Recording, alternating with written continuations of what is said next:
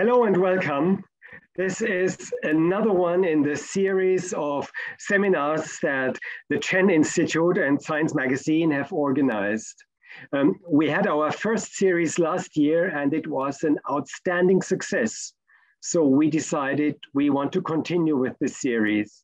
And every year we are taking cutting edge research from the field of neuroscience and then invite some of the leading players in the field to present their most recent work. The topic of today is going to be modern neuromodulation tools. And as you all know, this is one of the hottest topics at the moment. Neuromodulation is made of two parts. We want to investigate the organism, in this case, the brain, the nervous system, as non-invasively as possible. And then we want also to interfere with it. We want to modulate it. And the speakers we invited for this session are at the cutting edge of this research. They all have done enormous contributions over the last years, and we are happy that they will be taking part and sharing their latest findings with us.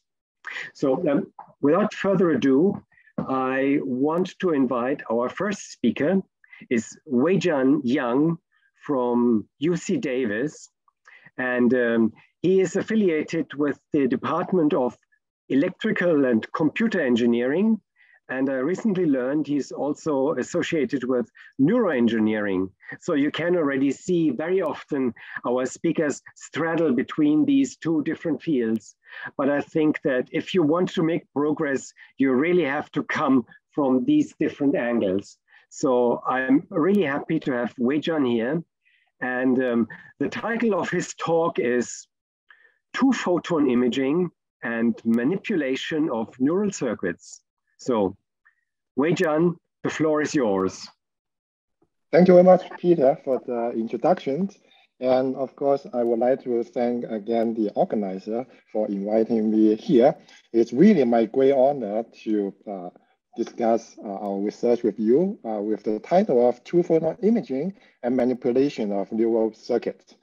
So before we go into that imaging and manipulation, I would like to say that we have a vast span of order of magnitude in terms of spatial scale for the neural structure. So starting from the nanometer scale and channel to the micron scale, then to the spine, and then to the tens of micron neuronal cell body, and then to the millimeter scale local circuit to all the way to the entire brain. So different structure have its own importance in making our brain functional.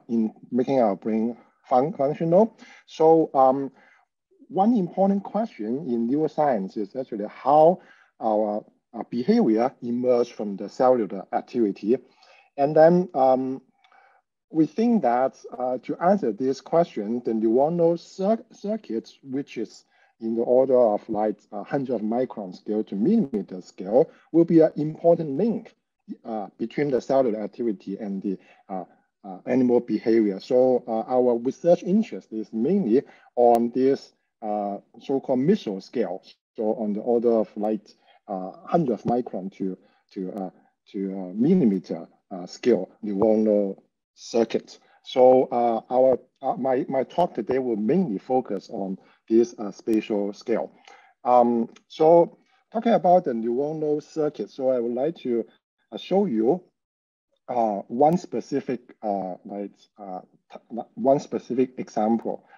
So the ability to image the neuronal activity in the brain circuit is actually very important. So what we show here is the functional imaging of a neural activity in the mouse visual cortex. So whenever we see the cell is blinking, we know that that specific cell will have neuronal activity.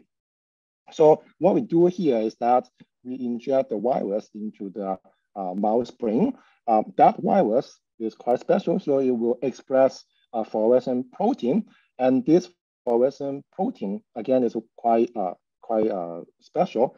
whenever the brain have activity at that specific neurons, that there will be calcium going from extracellular space into the cell body, and that would change the conformation of the fluoride, turning that from the dark state into the bright state. So when we illuminate that with excitation light, we will be able to see the fluorescence, which will indicate its activity. So if we look at this movie a little bit more carefully, from time to time, we will see that there's a group of neurons that will have activity. So we call that neuronal ensemble, so which is defined as a group of neurons that show spatial and temporal co-activation. So showing in this cartoon is probably 3 different neuronal ensemble, which will show co-activations within each group. So more and more evidence in recent research is showing that the coordinate activity of neuronal ensemble drive the perception and behavior. So as a result, it is very important for us to have the capability to image the neuronal ensemble's activity, and further we manipulate that or modulate its activity, and then to see what is the consequence to the animal behavior, so to establish a causal relationships. So one example of the animal behavior that we commonly use, it is a visual discrimination task. So shown here is one specific example. So what we have is that we have an animal that is half fixed and then is running on a treadmill. And in front of that, there is a monitor displaying the visual discrimination task. So what we will see is that depending on what type of visual stimulation pattern that we display on the LCD screen, that the mouse will either leak to the water spout on the left or on the right to connect the water with wall. So during this process, we will be able to read out the brain states of the mouse, so that we know whether the mouse knows whether it's pattern A or pattern B from the leaking behavior. So let's take a look at this very briefly. So here you see that we have vertical stripes moving on the monitor, and then the mouse is leaking on this water spouts on the mouse left-hand side.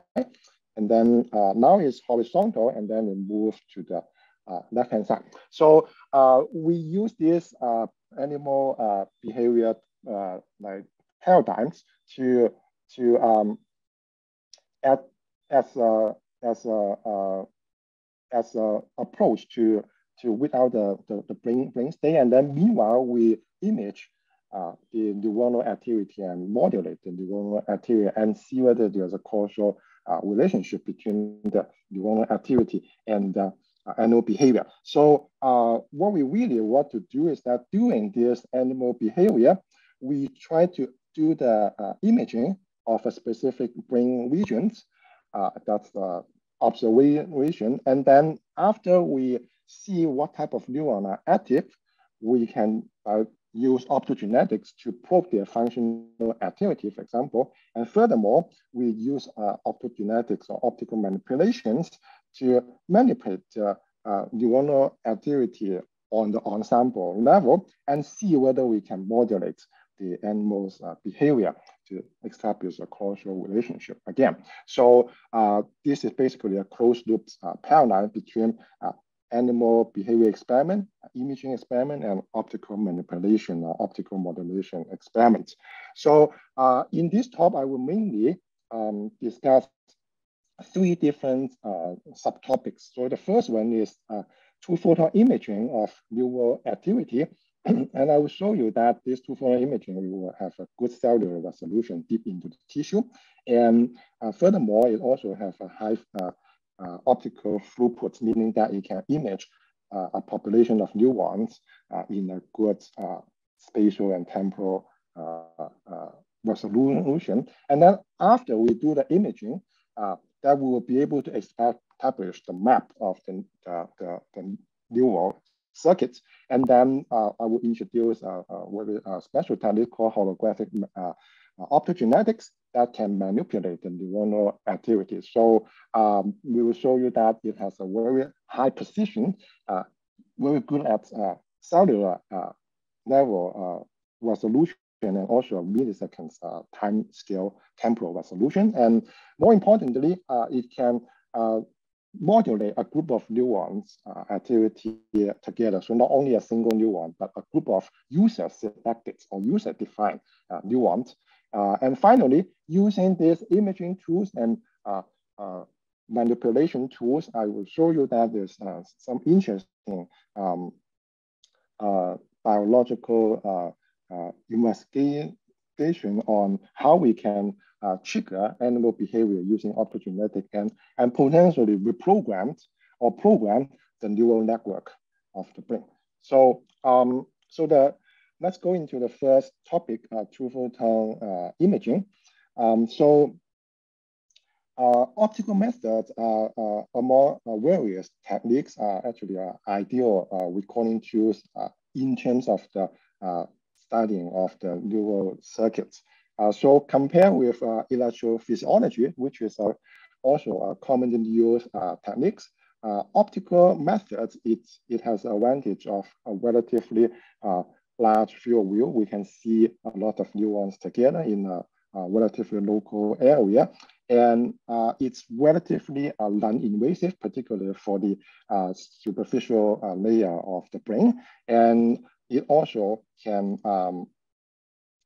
we will also be able to use image tool to do the imaging in a chronic study, so day by day or even to the month. So this is the good advantage of optical methods. So as a result, we think that in terms of the mesoscale neural circuits, optical method is one of the very ideal tools to investigate their neuronal activity. And in specifically, two-photon microscopes will provide the optical access to deep tissue with a very high resolution and signal quality. So shown on the right-hand side is a comparison of the common use one-photon imaging technique and the two-photon imaging technique. So on the in the middle, it is a fluorescence liquid, and on the right is an objective lens that to project the one-photon focusing beam. And then on the left, it is a two-photon focusing beam. So as we see here, for the one-photon beam, there will be we will actually see a cone. So essentially, we are like exciting all the four floor around this cone structure. So it has a very poor direction because we are not only seeing the information at the focal plane, but also on the top and on the bottom. Whereas for two-photon excitation, because the excitation efficiency is proportional to the square of the light intensity, so only at the very particular focal point that it will excite the fluorescence. So in this particular case, that we will say that it has really good optical stationary capability because we are only seeing the information at that particular focal point. So it will give a very sharp image and very good signal quality. So for two-photon imaging, a typical way to form image is by scanning the laser focus across the sample and then connect the fluorescence sequentially, point by point, just like what we show in this diagram. So for the top plane, we will scan the laser spots like in a zigzag way. And once we finish the first plane, we will go back either to the beginning of that scanning position, or we can go to another imaging depth. And then we repeat this process for functional imaging. So this is the sequential scanning nature of two-photon microscope. So since its invention back into the 1990s for biological imaging, two-photon microscope has been one of the workhorse in neuroscience research. But the main disadvantage of that is that it is relatively slow. So in my research, we are trying to increase the optical throughput of the two-photon imaging, meaning that can we increase the imaging speed? Can we increase the imaging volume at a certain amount of time? So, I would like to show you two of our contributions in this area. So the first one is imaging through compressive measurement. So in the conventional two-photon microscope, as we mentioned just now, we do 1 pixel per measurement, so 1 pixel per time, and as a result, it is low. So our contribution here is that we're thinking, can we do multiple pixels per measurement? So basically, we measure information of n pixels together. We summarize that into a single measurement. So it is fast in terms of the imaging speed because we reduce our scanning spot by a factor of n, right? So, but on the other hand, since all n pixels are measured together, so we would like to mix those information. So we develop tools to computationally recover this n pixel. So let's take a look at this diagram a little bit more. So here, this is a cartoon of the brain structure. So normally we will just imaging single brain point by point sequentially. But here we use our special device called spatial biomodulator to split the laser spots into, for example, 2 different spots. And then these 2 different spots can locate it at different depths. And then these 2 spots will scan across 2 different planes simultaneously. And then for each like pair of spots, their information will be overlaid together. So for example, on the bottom, we show that originally there's 2 different planes, A and B. Normally we image them one by one so we can see A and B. But because we do this compressive measurement, so we will just get 1 single measurement, but the 2 planes information will get overlaid. So essentially we are looking at A and B together. So of course the question is that how are we going to distinguish this A and B? How are we going to separate? So in the following, I will introduce the computational approach. But before that, let's take a look at some demonstration here. So here we show that there's 2 different imaging planes. One is the layer 2-3 of the mouse cortex, the other is layer 5. So we see that they are at different planes. And this is the conventional approach to do the imaging. So they are basically very sharp and then they are separate. And then if we do a mathematical manipulation of these 2 images, then we can sum them together. It becomes this summation. So notice that the color scale here, it is like pseudo color. So all of them essentially is green, but I use the red color and the green color here to differentiate the 2 different planes. So this is the mathematical summation. And then if we use our technique and then we scan the 2 planes simultaneously, we will get the image on the right. So if we do the comparison between the 3rd column and the 4th column, we see that they are pretty much the same. So on the bottom, it's basically showing that we use a computational approach to automatically find out the neuronal footprint so we can extract the neural activity on individual cells. And then obviously, when we do the dual plane imaging, here n equal to 2 here, right? N equal to 2. And we will see that the 2 different planes neuron, they overlapped together. So then we devise a computational method to do the separation. So the physical intuition of that is that we will first perform the structural imaging of individual planes so that we extract the neurons for individual planes.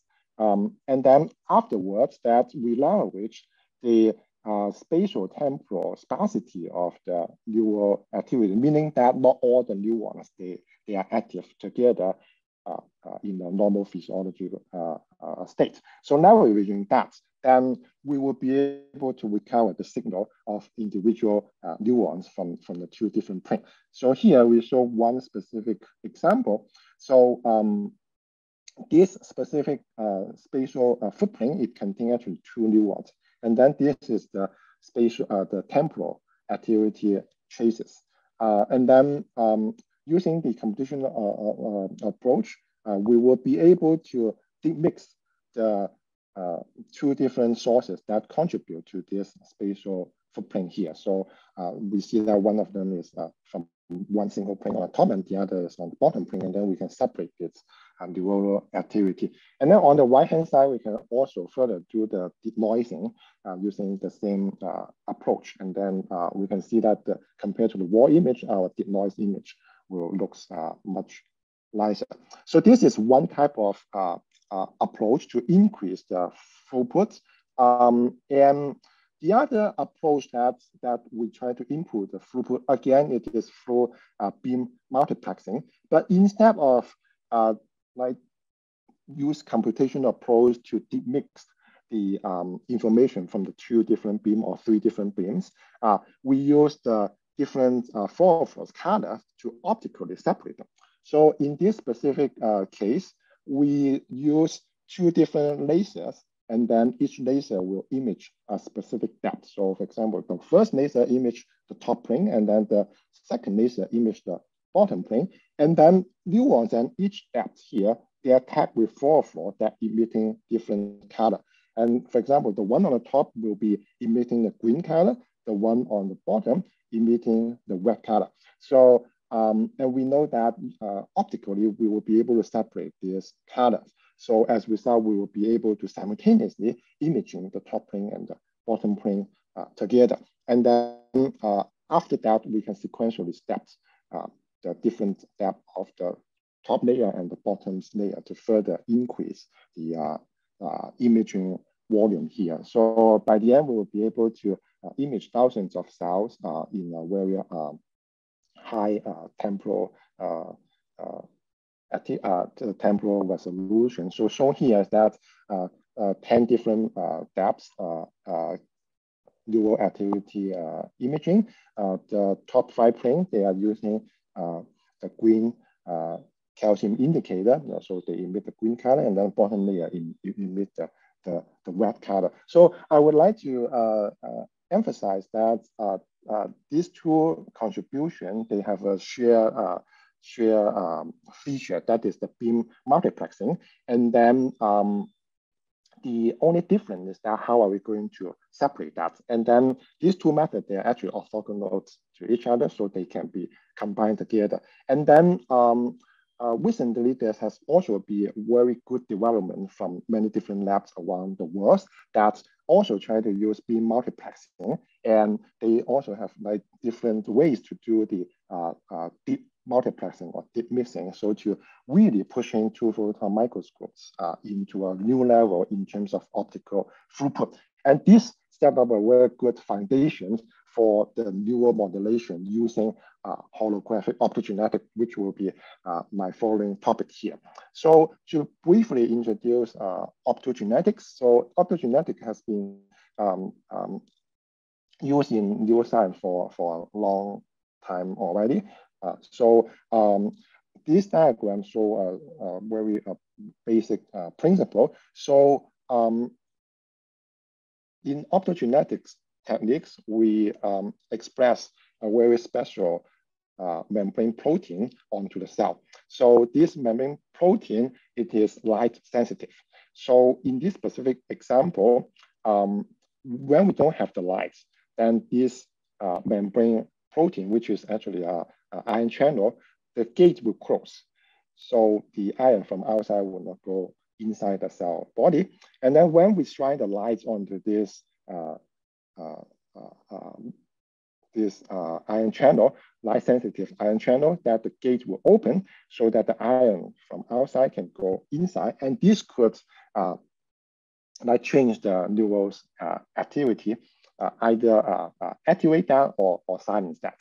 So this is the technique called optogenetics. And then just show one specific example that we do in the lab. So here we are doing simultaneously imaging and simultaneous optogenetics. So on the one hand, we are seeing the cell activity spontaneously activity. And then on the other hand, periodically, we activate the entire brain's neurons simultaneously so that we see all the cells turn on at that particular moment. So that is the effect of optogenetics. So in this case, we will need to use two different lasers to do this so-called all-optical approach. One of the lasers is trying to do the imaging, and the other laser is to do this activate light-sensitive options. So before we go into more detail of the holographic optogenetic approach, I would like to briefly review the typical approach to do the brain modulation. So that is the electro array. So basically, one can insert the electro array into the brain structure, and then by injecting the current into this electro, which will go into the brain, we will be able to modulate the brain activity. So it's a very mature technology, but the disadvantage is that it's relatively invasive because it requires the insertion of the sharp electrode onto the brain volume. So it is invasive, and it also has a lack of spatial specificity because when the current is injected into the brain, of course, it will locally stimulate the neurons around that electrode, but there's also cells that is further away from this electrode will also get more or less get stimulated. So there's a lack of spatial specificity, and then essentially we do not know which cell is. I mean, we couldn't control which cell is being stimulated in the local environment. So the second approach, it is through optogenetics. So optogenetics I introduced just now. So for optogenetics, this we can specifically express the so-called optogenetic actuator. So that is the ion channel, the mammalic ion channel that we discussed earlier. We can express that at a certain cell type. So as a result, optogenetic can be cell type specific. So it is better compared to the electrical wave approach. But nevertheless, using one photon approach, which is a very common strategy nowadays in optogenetics, there is a lack of spatial specificity because a large area of the neuronal tissue will be stimulated at the same time. So there's a lack of spatial specificity here. And then here we would like to introduce our work on the holographic approach. So here using two-photon approach. And remember earlier that we see that the two-photon excitation spot is extremely small so that we can only excite specific neurons. And on top of that, if we can engineering the beam profile so that we will be able to select different neurons together as a group, and then we can photostimulate that all together. So here, it not only has cell type specificity, but it also have a high spatial specificity. And then we can choose a specific group of neurons that we want to modulate, and then we can encode that information into our optics so that we can actuate these cells. So what does holographic mean? So holographic, it is a very special optical technique that can shift the light in 3D. So here I show a very brief diagram. So we have the light coming on the left-hand side, and then we use a very special device called spatial light modulator, so that it can modulate the wavefront of the light. And then after lens, we will be able to illuminate the object in some type of structure light. So here, the light structure here can be in some specific, some user-defined 3D sheet. So on the bottom, we show that by by modulating this spatial light modulator, we will be able to change the projected light onto the object domain. So here is one spot, and then we can change the phase pattern on the spatial light modulator, and then we can do different light projection onto the object. So for example, here is multiple spots. So what we really want to do is that during the volumetric imaging, we can simultaneously do holographic optogenetics. So shown here on the left image, so we have two different lasers, as I mentioned earlier. One is to imaging the neuronal activity in a volumetric approach, and the other one is to actuate the holographic optogenetics so that we can pick a group of neurons and then modulate its activity. So here we show a quick cartoon to demonstrate that indeed we can project the light into the 3D volume. So we have a side camera to look at the phantom sample. So horizontal is X direction, vertical is the axial direction.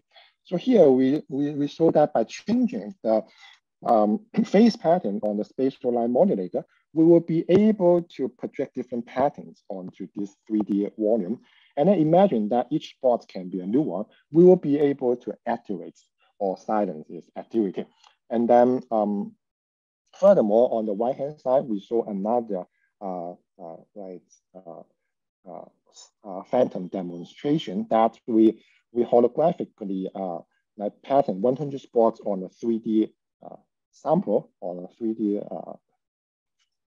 phantom sample, and then we'll be able to write the information on different depths, right? Different pattern, and this is user defined, and then different planes, they do not have crosstalk with each other, showing a good actual resolutions. So this is a quick overview of holographic optogenetics. And then in the following, I would like to show some biological demonstration here. So shown here, it is again a 3 different imaging plane on the mouse visual cortex.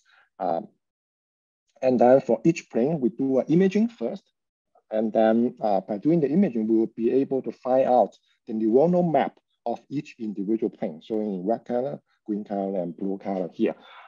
And then afterwards, that we can pick the neuron that we want to photo activate it, and then we encode that into the spatial light modulator, and then we'll be able to photo stimulate them simultaneously. So shown here, it is some example. So for example, the first specific photo stimulation activation experiment is that we pick 3 different neurons, 1 from each plane, and then we photo activate that. And then once we photo activate, we see that the fluorescence will increase, meaning that the specific neuron is being activated. And then we can change this pattern to activate different group of neurons. So here is showing a very simple demonstration showing 3 targets activation, and then we have 9 target and 27 targets shown here. And by the end, we were able to do more than 50 target neurons simultaneously in our demonstration here. And then another demonstration I would like to show you is that using the same system, we can not only activate the neurons activity, but we can also do the silencing. We can also do the silencing. So here we express the dynamic ion channel that is called the opsin into the interneurons. So when we activate this interneuron will activate the pyramidal cells. So those are excitatory cells. And then because of this, when we activate the interneuron, this interneuron will actually inhibit the neuronal activity of the pyramidal cell. So in this way, we can silence the activity of the pyramidal cell. So shown here is one specific demonstration. So we present a visual stimulation to the animal, and then every 20 seconds we present 2 seconds of visual stimulation, and then we will be able to find out there's some specific neuron that is responding to that photostimulation. For example, shown in this specific example, this neuron will be responsive to the horizontal grating, and then the other pyramidal cell will be responding to another type of visual stimulation patterns. And then the one below it is the internuclear neuron. And then, so in the following, during the visual stimulation, we simultaneously activate a group of interneurons. We simultaneously activate a group of interneurons. So this is one specific interneuron. We show that every time that we photostimulate it, the calcium activity will go up. So meaning that that interneuron is activated. And then we look back at the same pyramidal cell that originally is responding to the visual stimulation. Now, during the visual stimulation, all those activities is more or less abolished, meaning that that specific neuron is silenced by this by the activity of this interneuron. And it's the same for the other group of neurons. So on the right-hand side, we show that statistically, if we photostimulate the interneuron, the interneuron activity will increase, and corresponding because of that increased activity of the interneuron, it will inhibit the activity of the adjacent pyramidal cells. So showing in the middle panel and the bottom panel, we can see that the activity go to the negative region. So this shows that we can also do silencing through the same system. And of course, there's some specific option that is when we photoactivate that, it will also silence the activity of the target neuron. So that's some other types of options. So I would also like to take this opportunity to briefly go over that there's some other excellent results among the other group that is in the holographic optogenetic area. So shown here on the left is from the Michael Heuser's labs that they developed a technique called closed loop control of neuronal activity in the real time. So basically is that depending on the activity of a specific neuron, depending on that, they can do the real-time triggering of the activity of the other neuron through optogenetic. And through this, they are hoping to induce the neuronal plasticity. And then there's also other development that develop more sensitive and optogenetic actuators. So for example, in Hughes Aesthetics labs, that they develop a very sensitive options, and then they can do 300, 400 neurons activation simultaneously. So this is really pushing the optogenetic technique to the new frontier. And there's also some other application of optogenetic instead of in the brain that can also be used in the retina to map the functional connectivity. So for example, in Valentina and Mignani's labs, that they use the same holographic system that originally applied for the brain, but now they apply that for the retina to do the functional connectivity mapping. Okay, so in the last about 10 minutes also, I would like to discuss that using the imaging techniques that we can map the neuronal structure, and then using the holographic optogenetic technique, we can modulate the group of neuronal activity. So using these two techniques, we will be able to do some interesting neuroscience investigation. So in the following, I would like to show you two examples. The first one is to trigger the animal behavior, and the other one is to program the neural activity. So the first example here is that we want to see whether there is a causal relationship between the activity in the mouse visual cortex and the animal's behavior. So again, we present the visual discrimination task to the animal, but this specific task is simple. It's called go, no go. So whenever the animal see this vertical grating here, that they will connect the water with wall. And whenever they see the horizontal grating, that there's no water with wall, they shouldn't leak to the water spout. If they leak, then there will be some noise sound that come out as a penalty. So now we change the animal, and then we show that. So after 5 to 10 days, when we present the gold cubes to the animal, then the animal will reliably leak to the water spout. So it has a high performance. And then correspondingly, we do imaging in the visual cortex. And then we saw that there's a group of neurons that have activity.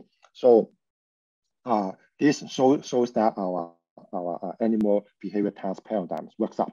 So notice that this is the normal contrast or normal high contrast of the visual stimulation. And then when we reduce the contrast of this visual stimulation on the LCD monitor, that we will see that the animal performance drops. So I think that is easy to understand because the animal could get a little bit confused. The contrast of display is lower. And correspondingly, on the visual cortex, the neuron that respond to the visual stimulation, the number of neurons will also drop, and then their activity drops. So showing in the middle panel. And then on the right-hand side, we show that using holographic optogenetic by photostimulate, actually 2 neurons simultaneously during this low contrast condition, we'll be able to rescue the animal's task performance. And correspondingly, on the visual cortex, we will also see that there's other neurons that belong to this goal ensemble that have activity. So we cover those activity. So in summary, that we show that activation of a few core neurons in the neuronal ensemble that belong to the goal cubes. By doing that, we'll be able to trigger the activity of the other ensemble members in the same goal cube ensemble. And then by doing that, the task performance is enhanced. So this is really a demonstration to show a causal relationship of the neuronal activity on the brain and the animal's behavior. And then we saw that by just photostimulate 2 neurons that we will be able to trigger the other neurons activity within the same goal cube ensemble, and then we recover the animal's task performance. So here, let's go into a little bit more detail of this. So the planning completion. So first of all, we will need to do imaging first, so that we can find out the neuronal activity during the goal cubes. And then we use a probabilistic graph that can to model the neural network based on their activity, and then we find out the important neurons. So we call that the hub. That those hubs, presumably, they will have stronger connectivity with other neurons within the same ensemble. And then we go ahead to photoactivate those pattern compression neurons during the low contrast visual stimulation, and then we observe the animal behavior task performance enhanced. So shown here is more a little bit more detail of the data. So vertical axis shows that the number of neurons that is activated during the low contrast visual stimulation. So for example, here in this particular case is a relatively small number. And then when we do the photo stimulation of the so-called pattern compression neuron, those 2 neurons, we can significantly enhance the number of neurons that is activated during the low contrast visual stimulation. And then if, on the other hand, if we just randomly pick another 2 neurons within the goal ensemble, that's the performance of the animals will not be enhanced. And then also the activation of the other neuron will not happen. So this demonstrates that we do really what to select a specific neuron. And this shows that the successful trial. And for those trials that the animal fail, meaning that they fail to leak to the water spout, even though there's a goal cube, that we still see that by activating the pattern compression neurons, the overall activity of the goal ensemble will also increase, but it doesn't increase to a sense that it's able to make a successful leak. So and if we look at the correlation of the goal ensemble, we also see that during the photoactivation of the pattern completion neurons, the correlation with the gold ensemble will increase. By the end, we see that by doing the pattern completion neurons activation, we see the annual performance increase. So on the other hand, if we randomly pick a group of neurons to photostimulate during the gold cubed or visual stimulation, we saw that this actually serves as a noise to the visual cortex, and then correspondingly, the number of gold ensemble neurons will decrease, and then the task performance will also drops. So this really shows that bidirectional control of the task performance. If we photostimulate the correct neuron, that something nice will happen, but otherwise that we inject the noise into the brain, and then it will disturb the original neural network, and that will drop the animal's performance. So finally, in the last few minutes, I would like to show you another research that we try to program the neural network. So this is motivated by the Hepburn theory that if the neurons fire together, that they will wire together. So we're thinking that if we use an optogenetic approach to activate a group of neurons for a prolonged period, that they have co-activation together, then whether their underlying functional connectivity can be strengthened. So that is the original motivation. And then indeed this could work out. So shown on the bottom, it is a diagram that of the original neural network. So in this cartoon, we say that these three neurons have a strong connectivity. And then when we photostimulate the neuron here, that not only this neuron will have activity, but because the other neuron, the two neurons here also have strong connection with the one that we photostimulate. So these two neurons will also have activity, right? So this is the original neural network. And then when we do the photostimulations, population photostimulation, so we photostimulate a group of neurons together for a long time. And then afterwards that we go back to the same neuron, and then we just photostimulate the same neuron here. Then we see that there's more neuron that is being activated. So this presumably means that the underlying connectivity could be strengthened.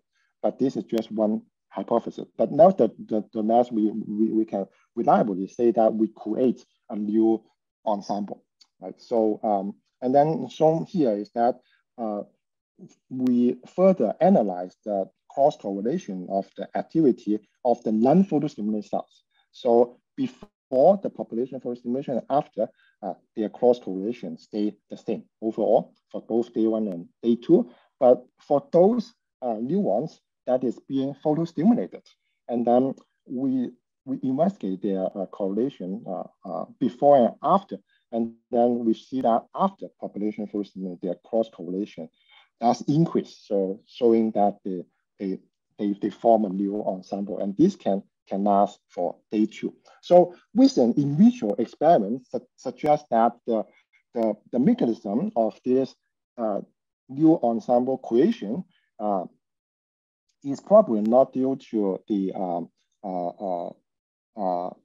synaptic strengthening, not due to Hepburn plasticity, but more pointing to the neuronal excitability increase after photostimulation. So meaning that the spiking threshold could reduce. So this could facilitate the creation of new ensemble. So and then nevertheless, regardless of the mechanisms that we still need to further look into, that this set of experiments point to the conclusion that we can use optogenetic approach to potentially reprogram the neural network, and then it can be used to repair the neural network or maybe to cure the mental diseases, assuming that we know which neurons that we want to photoactivate. So in summary, I would like to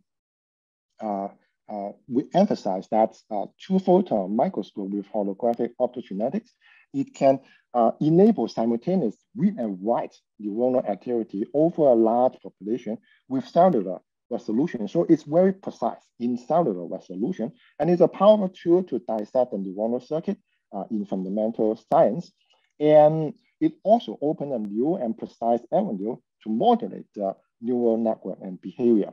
So I would like to acknowledge that some of the work, particularly the animal experiments, is in collaboration with my colleague that into the Columbia University in the UC lab, and I would also like to thank Penensky Lab for the support. So our current research now is lying in the continued development of optical imaging and manipulations. And using this, we try to investigate the neural circuit and neural plasticity. So we hope to use this optical platform to investigate the neural circuit and use machine learning approach to understand the underlying network structure, and then to understand how the brain works. And then as I'm in the engineering department, we hope that using the knowledge gained from neuroscience, we can also develop better computational algorithms and better neuromorphic chip and better artificial intelligence. So I would like to acknowledge my funding support, NIH, NSF, and the World's Wellcome Fund. And I would like to conclude with Dr. Cindy Bradner's famous product, progress in science depends on new techniques, new discovery, and new idea, probably in that order. So we are in the engineering department. We hope to develop advanced tools and then apply for the neuroscience research. Okay, thank you very much.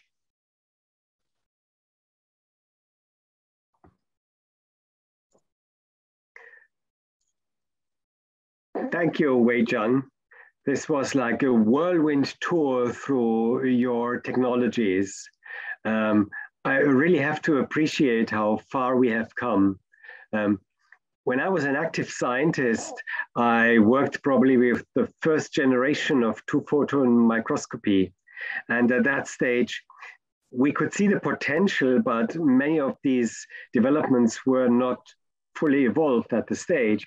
And I remember at one stage, we did some kind of brainstorming where people came up with, what would you do if you could?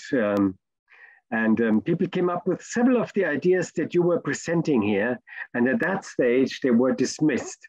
Come on, this is not science. This is science fiction. But in the meantime, I see you are doing it on a regular basis. That's most fascinating. Thank you very much. What I see here is, in the meantime, the audience has added their first questions. Some of them can probably be put together. I will start with one that's probably a very simple, straightforward question. Someone asks, how deep can you image with your two-photon system? Right. So the two-photon system, currently we can image to about 600 to 700 micron into the brain. For the mouse visual cortex or other cortical area, it's probably enough. But certainly we are also looking into the tools that can further like going deeper into the brain. So one particular tool is called three-photon microscope developed by Chris Shee's group in Cornell University. So for that one, it is possible to image up to about 1.5 to 1.8 millimeter into the brain. So that's actually an ideal tool to investigate like subcortical structures such as hippocampus, for example. And then if we do want to image a deeper brain structure, that one possibility is to develop some miniaturized optics, but that is trading off the damage of some superficial superficial tissue that we can implant those miniature optics into the deep brain structure, and then to do imaging and photo stimulation there. But certainly there's some trade-off, and then the overall field is still trying to push that non-invasively how deep we can really go, and perhaps we can use some other multimodal approach such as ultrasound and some other relevant techniques that can complement the optical imaging. Yeah. Thank you. Here's a question that is more to the first part of your talk. Do the different lambdas have different resolutions? And yes. If yes, does it matter? Yeah, so lambda here, I presumably it means that optical wavelength. So yes, indeed, the optical resolution is proportional to the optical wavelength. So for the two-photon imaging here, for the green channel, we use 920 nanometer. For the red channel, we use 1064 nanometers. So in terms of the absolute value, it's different by about 10 to 15%. But now the optical resolution for each spot there, it is on the order of like 1 micron scale. And then we are mainly interested in the neuronal cell body. I'm sorry, the room suddenly turned off the lights. So, okay, then the neuronal cell body in the mouse is about like 10 micron, 15 micron in diameter, so that our resolution, whether it's 1 micron or 1.2, 1.3 micron, doesn't matter too much for that particular application.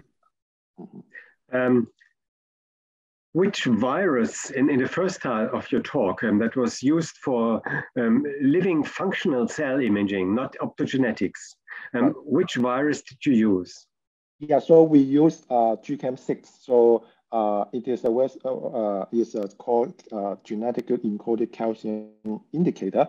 So it's GCAM6, and nowadays there's some other new variants such as GCAM7, GCAM8, and that will enhance the the imaging sensitivity. So meaning that for the same neural spiking event, there will be a larger change of the fluorescence strength, so that we will be able to enhance the sensitivity. Yeah, so that is the first part. For the second part, we use opsins. It's called C1V1 variant of China Water opsin 2. So it is west shifted.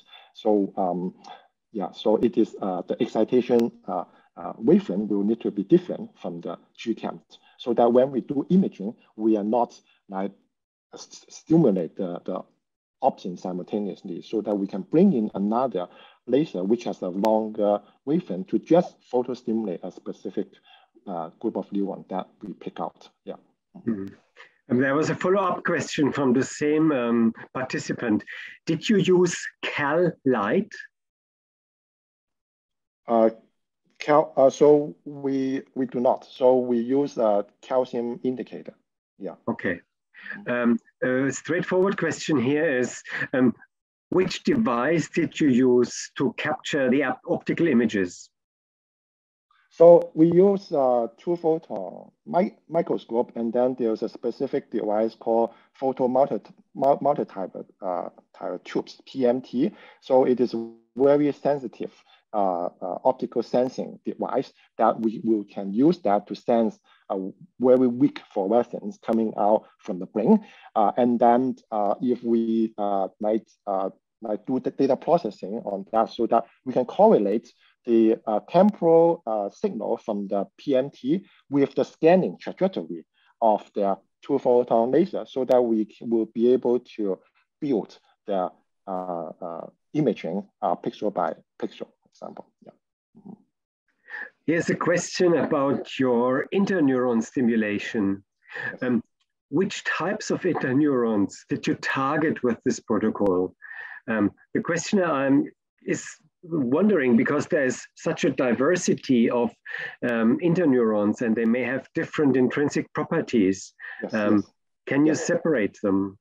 Yeah, so in the specific protocol that we use there, we photostimulate an interneuron, a subtype of interneuron called Schwann cell. And there's actually many different types of interneuron, as the audience mentioned. There's PV cell and VIP cell, Schwann cell specifically. And then how do we separate that? Is that we use genetically approach so that the virus is only express the opsin in that specific cell types, so that we know that we know that the cell that we are photostimulating is the one that we want. For example, Schwann cell, SOM, in the protocol that I showed earlier. Mm-hmm. So here's one last question for you. Mm-hmm. Is this applicable for larger animal models? The questioner asks, perhaps dogs or even non-human primates? Yeah, so I would say that specifically for the imaging technique is certainly being applied for larger animal models, for example, non-human primate, either under a head fixed condition or the head can move using an optical endoscope. So that's certainly true for imaging. And then the same is also being applied for the optogenetics as well. Yes, so that is certainly being implemented at this moment. I'm not sure about dogs though, but certainly for non-human primates, it's currently being applied. Yeah. Mm-hmm. Yeah, Weijian, thank you very much. Thank you for an outstanding talk, and also thank you for being on time, because we are exactly, this is now 10 o'clock in California, and so this is precision work in all dimensions. Thanks very much. Thank you very much. Thank you. Thank you. So, when I first saw all our participants today, I thought this is an all California event. And Mikhail is definitely from, he's based in California at the moment, but at this very present moment, he is in Venice, in Italy. Which is a bit of a time delay. But anyway, we are grateful for Mikhail to join us. He is from Caltech, and again, he's associated with two departments there, chemical engineering, and I recently heard that you're also director of the Center for Molecular and Cellular Medicine. That's quite a mouthful. Mikhail's talk is talking to neurons with ultrasound. So please, Mikhail. Great. Well, thank you very much to Peter and Jan for inviting me to be part of this panel. It's really a pleasure and very exciting, in fact, to be here with you. Let's see, hopefully everything will go very smoothly, but as Peter mentioned, I am currently in Venice for the International Ultrasound Symposium. So if there are connection issues, I hope somebody will pop up and let me know, but hopefully it'll be okay. So by way of introduction, in our lab, we develop technologies to image and control the function of cells deep inside the body. And this is important for neuroscience. If we want to know how neurons work, we need to see them within the in vivo context. The same is true for microbes in the gut, immune cells, and cancer cells fighting each other elsewhere in the body. In all these cases, we want to see and control the function of these cells within their natural in vivo context. And in addition, we and others are interested in developing cells as therapeutic agents with things like CAR T cells and regenerative medicine, where I think it's going to be important after we put these cells into patients to have good ways to see where they are and what they're doing, and ideally also to tell them what to do based on their spatial location. Now, doing this today in vivo in deep tissues is quite challenging, because if you think about the best technologies we have available for imaging and controlling cell function, and we heard beautiful examples of this in the previous talk, they're mostly based on light, right? Things like fluorescent proteins and optogenetics, which derive a lot of their power from the fact that they're genetically encodable. So we have very good ways to plug them in intimately to specific cell types and interact with them. But it's challenging to scale light up to large organisms, even relatively small ones like mice, as we were just talking about. You get penetration depths of a few hundred microns, but it's hard to scale them beyond that. So we need some alternatives. And in fact, there are technologies like ultrasound and magnetic resonance that use penetrant forms of energy. Sound waves and magnetic fields can go in and out of the body much more easily. And so you get these beautiful images of the human fetus or the human brain with these techniques. But historically, these technologies have not been connected as well to what happens at the cellular level. So that's the gap that we're trying to bridge with our research. And we do that by taking these technologies, taking their physics, and extending their capabilities to the cellular level through biomolecular engineering, where we evolve, we engineer, we design proteins and other genetically encodable materials that have the right properties to, instead of interacting with light, to interact with sound waves and magnetic fields. And the work in our lab pretty much breaks down along those lines of sound waves, magnetic fields, and imaging and control. Now, for today's talk, I'm going to focus completely on what we're doing with sound waves. And I'm going to spend the first part talking about imaging, and I'm going to spend the second part of the talk talking about control. And some of it you'll see uses biomolecules that we're engineering and designing, and some of it uses endogenous things that are already present inside the body.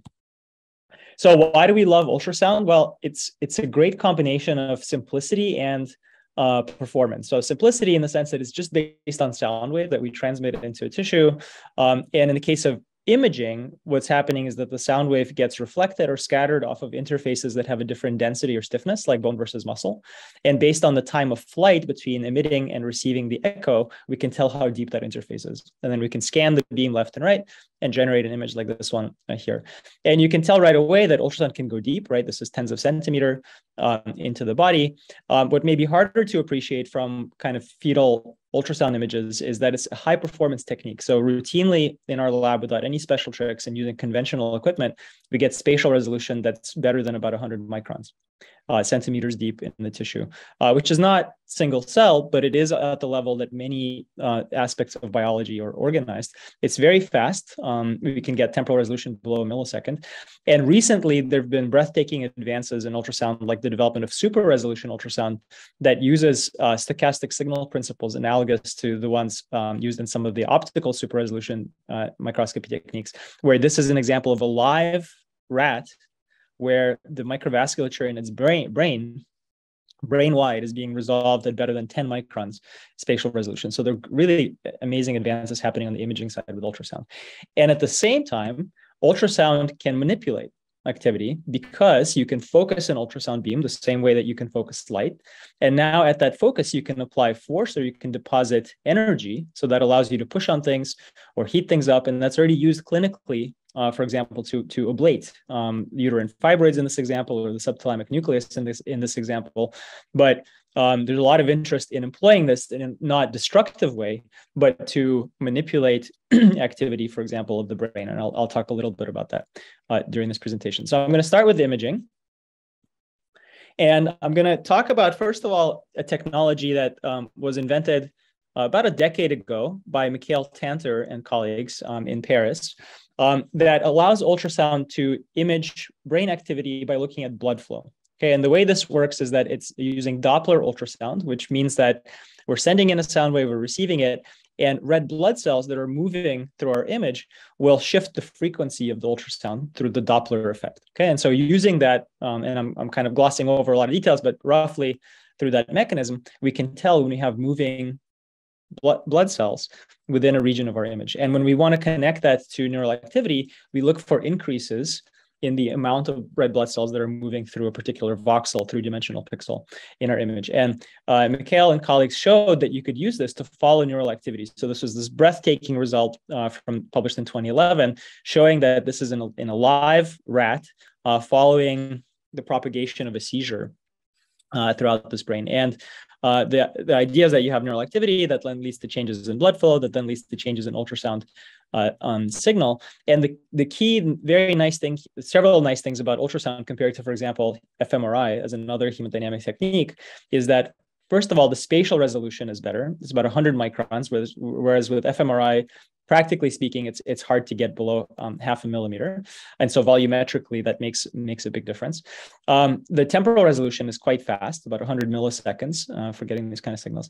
And unlike MRI, where you're required to put the animal or subject into this giant scanner and they can't move, otherwise you're going to ruin the image, with ultrasound, you can actually do this in awake behaving ambulatory animals, as I'll show on the next slide. And so this created a whole beautiful field of work that many groups in France, outside of France, now in the US, as I'll show you, are doing, using functional ultrasound in a variety of species, in humans, for clinical applications, for basic applications, etc. There's a beautiful example of imaging through the fontanelle in children to non-invasively provide access and see seizures. And this is an example of a rat. Hopefully the video is playing okay over Zoom, where the animal is moving around, right? It's behaving, it's running around. It has a head-mounted ultrasound probe where the imaging is happening in real time in the brain. And so we got very excited about this technology at Caltech. And we said, could this possibly be used for brain-machine interfaces? And so this is a project that's a collaboration with Richard Anderson, who has for a long time been using electrode-based brain-machine interfaces. But we thought if we could do this with ultrasound, meaning can we have ultrasound read out movement intentions, that might enable us to provide a less invasive approach, where we probably still have to remove a part of the skull to give ultrasound access with high resolution, but we don't have to penetrate the dura, we don't have to stick anything into the brain, so it could be a much less invasive procedure. So the question was, can we get enough information using this hemodynamic technique to actually make sense of what the movement intentions are in an animal? So we did this in non-human primates. Here are the regions that we were looking at with ultrasound. Here are some example ultrasound images. This is volumetric, where we're taking an ultrasound probe and we're scanning it so we can get this kind of volumetric image. And then this is what an example cross-section looks like, okay? And so now we're looking at changes in blood flow while the animal is performing a task. And in one of the tasks we did, we had the non-human primate fixate on a dot, and then we present a cue either to the right or to the left. The cue goes away. There's a memory period during which the animal is planning the movement of its eyes in this case, and we'll see later an example with hand as well. And then it executes that movement. And what we're trying to do is to see whether during this memory period, we can tell from the ultrasound signals which way the movement is going to go. This is what the activation looks like. So that within this region that we're looking at, we can tell that there are regions that are tuned to one of the directions, right or left. And so here's an example from one of these little patches where you can see if you have a right cue versus the left cue, you see this big difference that's occurring during the memory period. So this is looking at intentions. This is before the animal is executing any kind of movement. And so we looked at this and said, all right, there's a big change here. Maybe we can use the information contained within these images to decode intended movement. And so that went through a pipeline that we created where we're acquiring these images, we're creating a training set that's building the connection between direction of movement and the spatiotemporal pattern of activity that we see. And we use linear decoding methods at that point to try to separate these classes and build the predictor and then test how well it worked. And to our surprise, honestly, and delight, we saw that we had very nice performance. So when we did saccade tasks with the eyes or reach tasks with the joystick, we had more than 80%, and in some cases up to 90% prediction accuracy. And this is, again, happening without sticking any electrodes into the brain itself and looking at purely hemodynamic signals. And if you then want to look and see kind of what parts of the brain were the most informative in doing this, we can create maps like this, and it actually maps to the regions that you expect to be. This I forgot to mention. This is in the posterior parietal cortex, which is a movement planning region of the brain. So we were delighted to see. Okay, we have this decoding, and this is just right now in this data decoding left versus right. Okay, so we want to see if we could make it a little bit more complicated by creating an intermingled task where, again, we're instructing to move right or left, but we're also instructing whether to move the eyes or to move a joystick with the hand. And we want to see whether we can tell which direction, which effector, eyes or hand.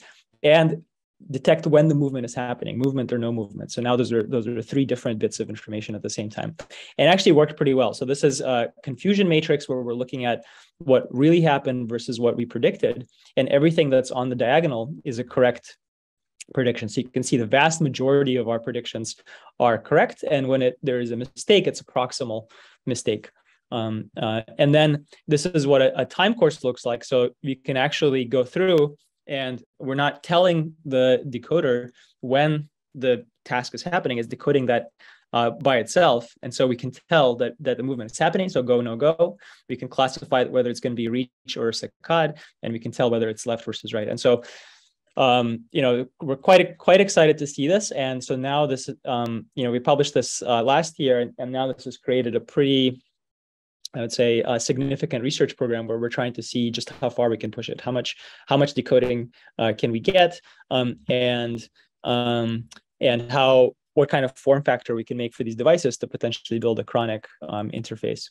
Now, what makes this possible? Because certainly people have been able to do fMRI for a couple decades and could do some of these kind of tasks, maybe with the eye movements and so on in scanners, and haven't been able to do this kind of decoding. And I think there are a couple of things. So one is resolution. So here we have a map of how accurate is our decoder, this color scale, as a function of resolution. And up here in the top left corner, we have our 100 micron spatial resolution, but then we can step that resolution down, right? So here we're decreasing resolution in Z and in the X direction. As you can see, when you decrease the resolution, by the time you get to half a millimeter on each side, you're now below 60% in prediction accuracy. So it is actually important to be able to get this kind of resolution, and that just wasn't available with fMRI. And then the second thing is that this is a single trial phenomenon, right? You're trying to make prediction what's happening at that particular moment in time. So you can't really do averaging. And typically with fMRI, because the signal changes tend to be lower, people end up averaging multiple presentations of a task together. But with functional ultrasound, it's sufficiently sensitive that from a single trial, you can do analysis and decoding. So I think that's another great advantage of this technology that we're excited about. Now, I know that we have neuroscientists here in the audience, and it's very common that they say, "Oh, this is great, but it's hemodynamic. Could you ever get ultrasound to look at kind of more specific molecular signals? Can you look at neurons firing?" And of course, our inspiration for this is the optical tools like GCamp, which beautifully in this example in larval zebrafish, and in the previous talk we saw, allow you to look at neural activity much more specifically in specific cell types. So could we ever do something like this with ultrasound? Because if we could, then we could look at the entire brain at the same time, rather than being limited to a few hundred microns in depth and relatively small areas. So is there a GCamp for ultrasound? But before we have a GCamp, we need a GFP to build the GCamp based on. And so just as there's a great breakthrough in going from synthetic fluorophores to ones that are genetically encoded when GFP was developed, similarly, there's a need for something like that to happen with ultrasound. And our version of synthetic dyes are these contrast agents called microbubbles, which, as the name suggests, are micron-sized bubbles of gas. And because they are less dense and more compressible than blood or tissues, if you inject these bubbles into circulation, you can very nicely see blood vessels. And so in fact, this beautiful image I showed you earlier is based on injecting those microbubbles into circulation, and they're used in the clinic to look at cardiovascular disease. And so the question that we've been obsessed with in our lab for the last decade is whether we have something like this that can be genetically encoded, that cells could make themselves, that can similarly scatter sound waves. And luckily for us, the answer turned out to be yes. And it came from organisms similar to these ones. This is a picture of the South Bay salt ponds near San Francisco, where the color in these bodies of water comes from photosynthetic microbes that live in the water and have to access sunlight for photosynthesis, okay? And the way they do that is by forming these really beautiful intracellular self-assembled protein nanostructures called gas vesicles, okay? Intracellular self-assembled protein nanostructures that you can see one of these that we've isolated from a cyanobacterium, and now looking at it on an EM grid, and you can see it's particles that are a couple hundred nanometers in size. And what's special about these protein nanostructures is that they're hollow on the inside and filled with gas. So we have a 2 nanometer thick shell that encloses this couple hundred nanometer compartment that does not allow any water to get inside, but allows gas molecules that are dissolved in the surrounding media to partition in and out. So typically the inside contents would be oxygen, nitrogen, and carbon dioxide. And when these cells want to float higher, they turn on the genetic program that allows the formation of more gas vesicles, makes the cell less dense, and allows it to float in the water. So really amazing piece of evolution. And then when if the cell wants to sink, they can dilute these with cell division or break them down with proteases and sink back down. And so we looked at these things and we said, all right, you have a protein that's filled with air. Maybe it'll be able to scatter sound waves so we can see this protein with ultrasound. And luckily that turned out to be true. And so this is from our first paper on this in 2014, where we showed that if we just take some of these gas vesicles, purify them from cyanobacteria, and look at them under ultrasound, we can see contrast. So the images you're looking at here are hydrogels that are acoustically transparent. So that's the black background. And then within these gels, we've embedded different concentrations of our gas vesicles, and we're imaging them with ultrasound frequencies that are relevant for preclinical and clinical imaging. And we saw this nice contrast. So we were very excited about that. And then, of course, one of the first questions is, can you see it in vivo in a living, breathing animal? And so what we did initially is inject them into the vasculature.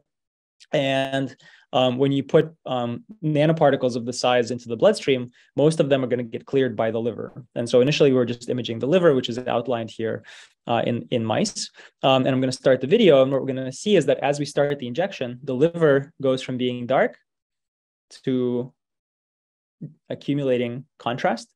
And so this was exciting because to my knowledge, this is the first time that a biomolecule could be seen non-invasively with ultrasound inside of a living, breathing creature. And so this opened up a new field that we call biomolecular ultrasound. And we've had a lot of fun over the last 10 years or so developing where it can go, right? So just like with fluorescent proteins, there were all these questions initially about why is it green and how do you make it blue? How do you make it more photostable? How does it fold in different cell types, et cetera? We've had all the same kind of questions here, except we have the added complication that instead of a single gene, we're dealing with a group of genes that have to work together to form these gas vesicles. And instead of quantum yields and extinction coefficients, we're dealing with nanomechanics of these structures because a sound wave is a pressure wave that's applying compression and rarefaction. And we have to understand how these proteins are deforming in that to help us design better ways to image them with ultrasound. And so I'm going to give you just a couple highlights here and talk about the prospects of having a dynamic sensor using this technology, the GFP and GCamp. And so one of the biggest questions when we first came out with this technology was whether we would ever be able to express this in mammalian cells. The reason this is considered challenging is because nobody had really put such a complex operon transferred from prokaryotes into eukaryotes. And all of these genes have to be expressed and fold properly on their own. Some of these are structural proteins, some of these are chaperones and assembly factors or minor constituents. And they all have to be at the right stoichiometry. They have to find each other inside the cell and assemble. And so there were people, including some reviewers and so on, who said, yeah, this is never going to work in mammalian cells. But luckily, my students at Caltech are very courageous and they took on the problem and they succeeded. And so here I'm going to summarize 4 years of work with this little black arrow right here. And I apologize to all the students in the audience. But what we did is essentially take all the genes encoding gas vesicles, showed that we could get mammalian versions of them put into a cell, make some gas vesicles, and then use the latest tricks of synthetic biology to string these genes together into mammalian polycistronic operons, multi-gene operons, where the genes are encoded at correct stoichiometry. And we really pushed the limits, like, for example, using 2A elements, for those of you who are familiar with it, where we strung together not 2 or 3 proteins, but like 8 proteins together to make it work. And the upshot of this is that if you take these genes and you put them into the genome of mammalian cells, like HEK cells here, you can form gas vesicles inside the cell. And so that was exciting. And of course, more importantly, now what that lets us do is to follow gene expression with ultrasound. So here we have just the simplest gene circuit we could construct, which has our ARGs, or acoustic reporter genes, under the control of a doxycycline-inducible promoter. And so now here we're looking at live mammalian cells that are embedded in hydrogel, and we're applying more inducer and seeing an increase in ultrasound contrast. So now we're watching the dynamics of gene expression using ultrasound. This is, of course, in vitro. And so we want to know what this looks like in vivo. And as the first model, when we first did this, we wanted to look at subcutaneous tumors that we make in mice. And what's known about these tumors is that as they grow, they tend to be better vascularized in the perimeter than in the core. And so you would expect better gene expression of an inducible gene at that perimeter. And this is actually very difficult to see optically because the light gets scattered, even though these tumors are fairly small. But what we're hoping is to see with ultrasound that we would have enhanced expression. And so what we're doing is creating these tumors that are engineered genetically to express our acoustic reporter genes. And then we do ultrasound imaging. And what we see here in grayscale is the anatomical background. So we have the skin here, the tumor is located under the skin. And then in red scale is a nonlinear ultrasound signal that's coming specifically from our gas vesicles that are being formed inside the cell. And we see what looks kind of like this ring-like pattern of expression where it's bright towards the perimeter and there's a dark inner core.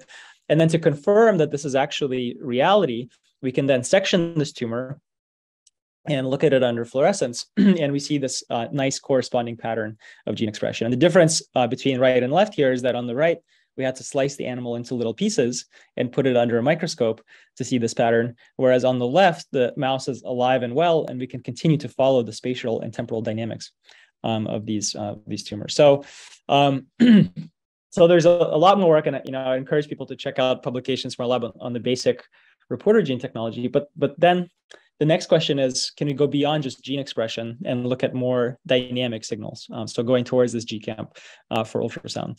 And what allows us to pursue this direction is some fundamental work we did connecting the protein composition of the gas vesicles with their mechanics and therefore their acoustic signal. And in particular, there's a protein called GVPC, or gas vesicle protein C, that sits on the outside of the gas vesicle shell and makes it more stiff. Okay, this is an alpha helical rod-like protein. There are multiple copies of it. So it stiffens the gas vesicle.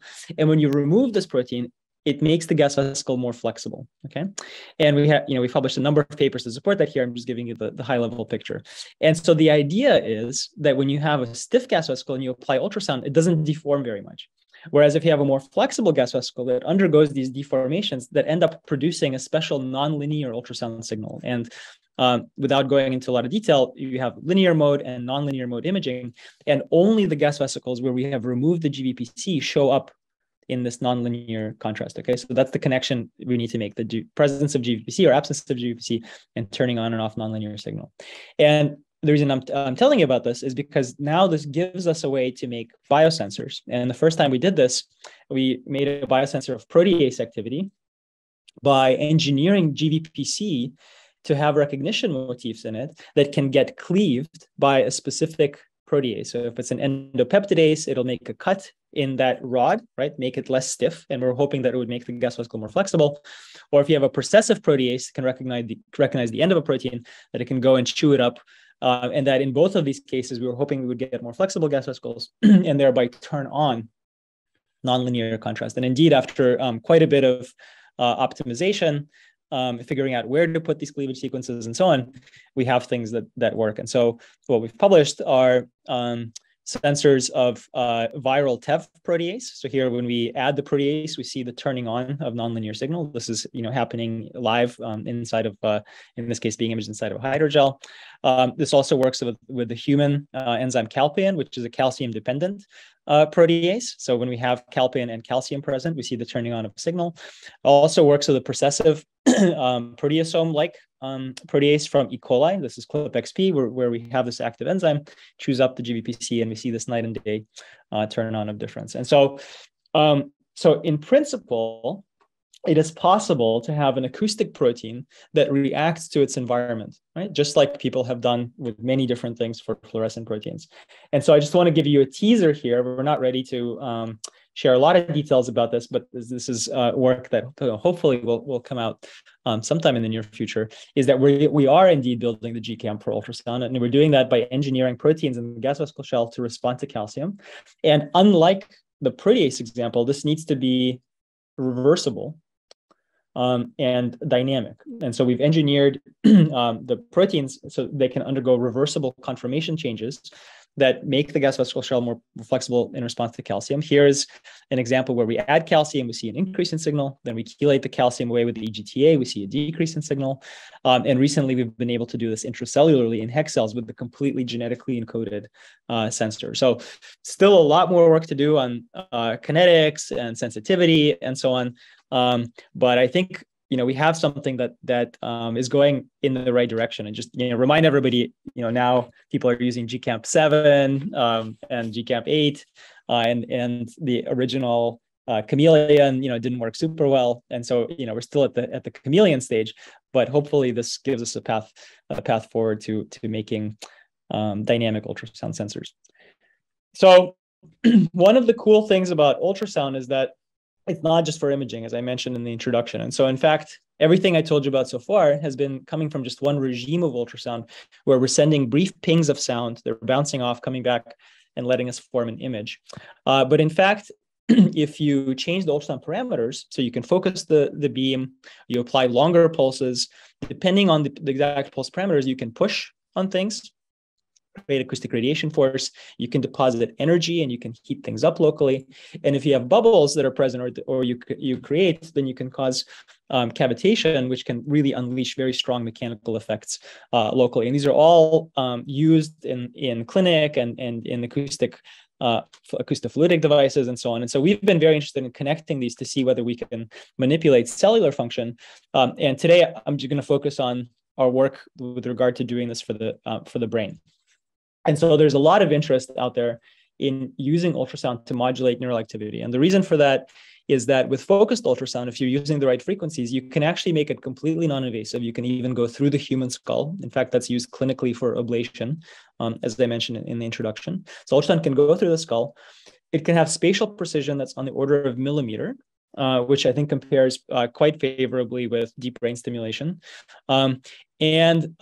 It can, as I mentioned, produce mechanical or thermal effects. So you have to have something that's non-invasive and that, unlike, let's say, TMS or TDCS, is not surface focused, right? Meaning you can actually focus the beams at depth at specific anatomical locations. So there's been a lot of interest in seeing, can we use ultrasound in a non-destructive regime to modulate neural activity? And the interest in this field was really awakened by Jamie Tyler, although there was some work like 60 years ago, but Jamie Tyler around 2010 showed that you can use low intensity ultrasound to activate neurons in mice and activate behavior in mice and rats. And so here's an example where you have an animal where ultrasound is being applied to its head. This is the tail here. And when you turn on the ultrasound, you see these movements. So, here they're targeting the motor cortex, and they're seeing the tail flick, and they're seeing paws flick. And then in subsequent work, people showed that you can do this in humans, and you can elicit sensory effects, finger sensations, and so on. And so this spawned a field. There's a recent focused ultrasound neuromodulation conference held in Germany, where there were dozens of labs that came and participated. So, but there is a mystery, which is that nobody really understands how this works. Like, what is this low intensity ultrasound doing to activate or inhibit neural activity? And I think if you don't understand the mechanism, it's hard as an engineer to really optimize it.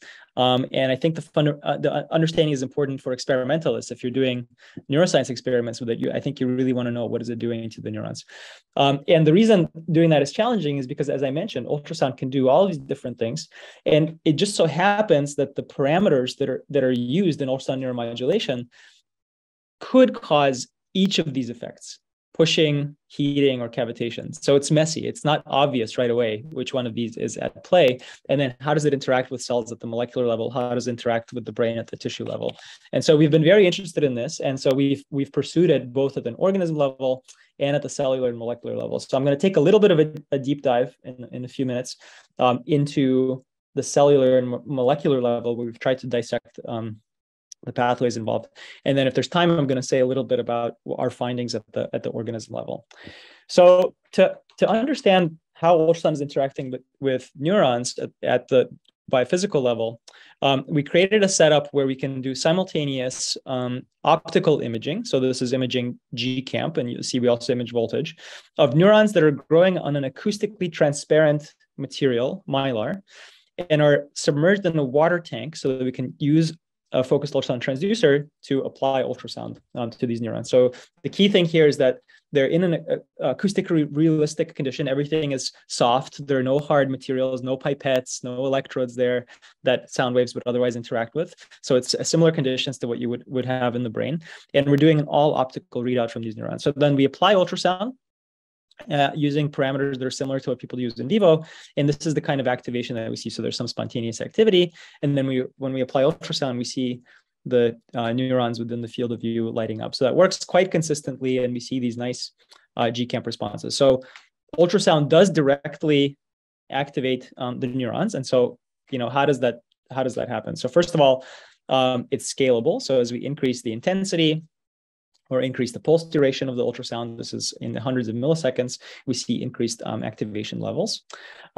It doesn't just happen when the neurons are on a substrate and surrounded by liquid. You can also have the neurons in collagen and activate them there. So you see this these activation patterns. So it's something that seems to happen to the neurons in a way that is not super dependent on the context. They can be on a substrate, or they can be embedded in a collagen gel that's similar to extracellular matrix. You have these interesting dynamics here. So the ultrasound is being turned on, is being kept on in this example for about 500 milliseconds, and you don't get a response right away. There's a delay in when the response happens of on the order of 100 milliseconds. We can quantify that and see that that delay is reduced as you go to higher intensities of ultrasound. As you go to higher intensity, you also delay the time to peak. But the one key thing here is that there's a little bit of delay, and then it persists for a couple of seconds afterwards. This is not happening because ultrasound is damaging the neurons. We can tell that calcium currents return to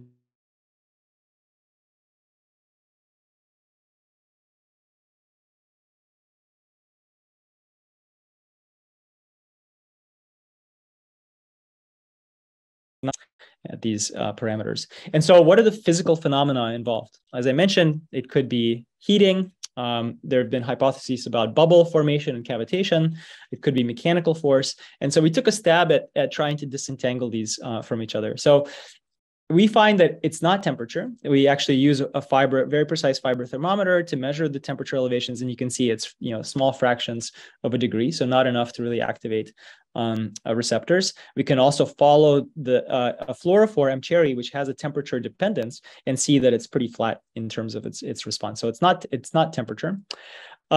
There's also a proposal that it could be cavitation. So there are these theories called the bilayer sonophore model, where there may be bubbles that are inside the lipid bilayer that are forming under ultrasound, and that their expansion is changing the capacitance of the electrical capacitance of the bilayer, and thereby leading to charge accumulation, which can then lead to excitation. So beautiful theoretical model, but we wanted to see if we could find some kind of evidence to support it.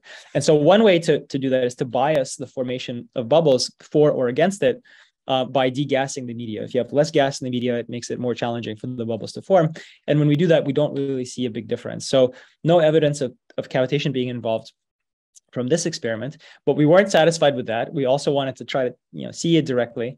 And so we borrowed a 5 million frame per second camera from our aeronautics department and tried to see during the ultrasound cycle, do you actually see any kind of index of refraction changes in the membrane or any evidence of bubbles forming? And the short answer is that we didn't. And so from this, we don't see really evidence of cavitation. So the last thing is mechanical, that there's some kind of mechanical force. And the force is very subtle. So when we use our high-speed camera, or in this case, we use the low-speed camera, we don't actually see big deformations of the neurons or anything like that. So whatever mechanical phenomena are at play likely are happening at more of the nanoscale that we can't resolve with the techniques that we were using in this study. But we do have some evidence that it's mechanical, because if you change the mechanics of the cell, for example, by depolymerizing its cytoskeleton with cytochalasin, you do see a significant drop in the response to ultrasound. And for all the perturbations I'm showing in this slide and in subsequent ones, we always make sure that we're using doses that do not perturb the spontaneous neural activity. So it's not like we're just making the neurons unhealthy. So these are specific effects that are reducing the responsiveness to ultrasound. So the key on this slide is that it might be mechanical because we're changing the mechanics of the cytoskeleton, and that's changing our ultrasound response. And it seems to be something that is intrinsic to each neuron, meaning synaptic transmission is not required. When we block it with CNQX and AP5, we don't see a decrease in the response. And the calcium that comes in, right, we're using GCamp to look at this, is only partially coming in through action potentials, meaning that if we block action potentials by blocking sodium channels with TTX, we still see some calcium coming in. So it's likely that the calcium comes in as part of the initial response. So whatever molecules, ion channels are responding to the ultrasound have calcium permeability. And this calcium is primarily coming from outside the cell. So when we compare looking at scenarios where we have both extracellular calcium and endoplasmic reticulum calcium stores present, you see this big response. If you remove the extracellular calcium, you kill almost all of the response. You still have a tiny little bit here that you can make almost completely go away by also depleting the response from the ER. So it seems like both of them contribute a little bit, but the ER doesn't contribute much. So if you empty the ER with hapsigargan and then you apply ultrasound, you have extracellular calcium, you still see this very nice large response. So the extracellular calcium is what's coming in when we apply ultrasound. And to disentangle the fact that we were using a calcium reporter, we also looked directly at voltage. So this is using ACE neon green as a genetically encoded voltage sensor in neurons. We see this response to ultrasound.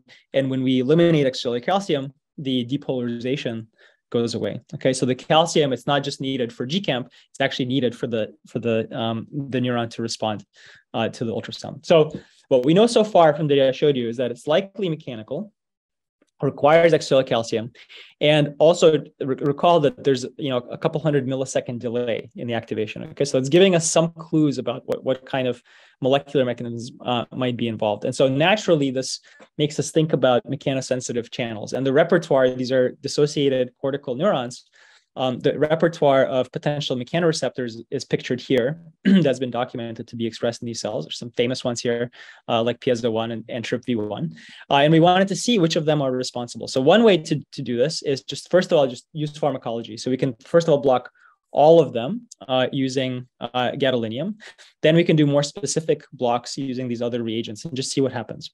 So when we apply gadolinium, indeed, we see a drastically reduced response. So mechanosensitive channels are indeed involved. And again, when we're doing these perturbations, including gadolinium, we're not affecting the spontaneous activity. So these are relatively mild perturbations. So we see the significant reduction with gadolinium. Okay, so that tells us mechanosensitive ion channels are involved somehow. Now, let's get more specific. When we use ruthenium red to block the TRPV channels, we don't see much of a change. And when we use suramin to block GPCRs, we also don't see much of a change. So it looks like TRP channels and GPCRs are not significantly involved, at least in these neurons responding to ultrasound. When we use GSMTX4, which blocks piezo and TRPC1, we do see a small but statistically significant reduction. So these channels might be in fact involved, and we need to tease it apart further. But to tell apart between them or to look at some of these other channels, there wasn't a specific enough pharmacological tool to let us do that. And so then we turned to genetic knockdowns. And so we used CRISPR to knock out these channels that are pictured here. So for each of them, we created guide RNAs, and we showed that we can knock down partially, not completely, these different channels, and then again see what happens to the response. And so you can see the efficiencies of knockdown are not 100%. So we're expecting a partial effect. We're looking for a partial effect on the ultrasound response from each of these perturbations.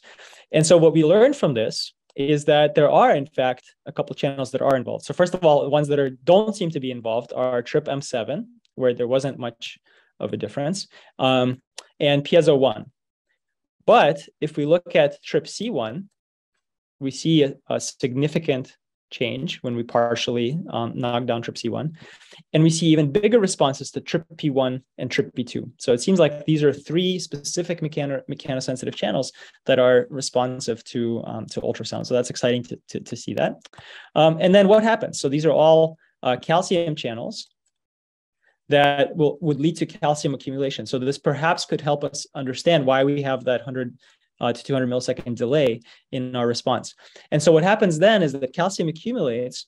And then one possibility is that there are ion channels that are calcium activated sodium channels like TRPM4, which when calcium accumulates to a sufficient level, will become activated, let in a bunch of sodium, and depolarize the cell and launch a train of action potentials. And so in fact, we see that when we knock down TRPM4, we see this significant reduction in the response. So it seems to play a role. And then downstream of that, you'll also have voltage gated calcium channels, which then will bring in that flood of calcium that will cause the big change under GCAMP, and we see that as well. So that allows us to paint a picture of the pathway that's involved here, where we have ultrasound that is somehow activating mechanically the cells, causing mechanosensitive ion channels to open, calcium to accumulate. That then opens up this amplifier channel, TRPM4, which then allows sodium to come in, which then depolarizes the cell significantly enough to cause action potential propagation. That's kind of the picture that we were able to paint. And so one way to test this is to see if we can amplify the response by now overexpressing the different players involved. Okay, so if we take TRPC1, TRPP2 and TRPM4 and overexpress them, do we get enhanced responses? And this takes us then into the realm of sonogenetics, where we can potentially do this in specific cell populations and sensitize them to ultrasound. And it works. So here with TRPC1, we see a significant increase in responses. TRPP2, we see a significant increase in responses. And when we do this with TRPM4, we see both an increase in the magnitude of the response and a reduction in the response delay, okay, meaning that a lower level of calcium, presumably a lower level of calcium accumulation, is sufficient now to trigger enough of these TRPM4 channels to allow sodium to come in and depolarize the cell. So I think it's nice that we're able to confirm our understanding by doing these overexpression experiments. So this is the molecular picture that we have, but it still leaves a ton of open questions. We think it's mechanical because mechanosensitive ion channels are responding, and because when we perturb the cytoskeleton, we see less of a response. But we have no idea exactly what is the deformation, the nanoscale deformation, and what are the forces, what level of force, where are the forces being applied. We still don't have an understanding. So it's an open question that we and others in the field are pursuing that I think we still need to understand so that we can engineer the ultrasound stimuli, engineer the channels and pathways to respond to it, and then potentially also engineer the cell mechanics to respond to it in a better way. So still many open and interesting questions biophysically within this field.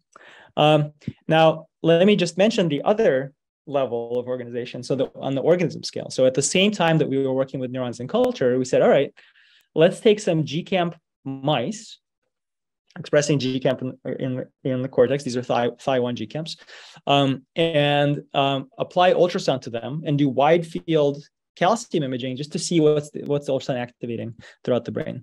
And we made an interesting discovery that kind of, I would say, perturbed the field a little bit, which is that when we applied ultrasound, we tried to stimulate the visual cortex of the animals. We're using parameters similar to what other people in the field are using.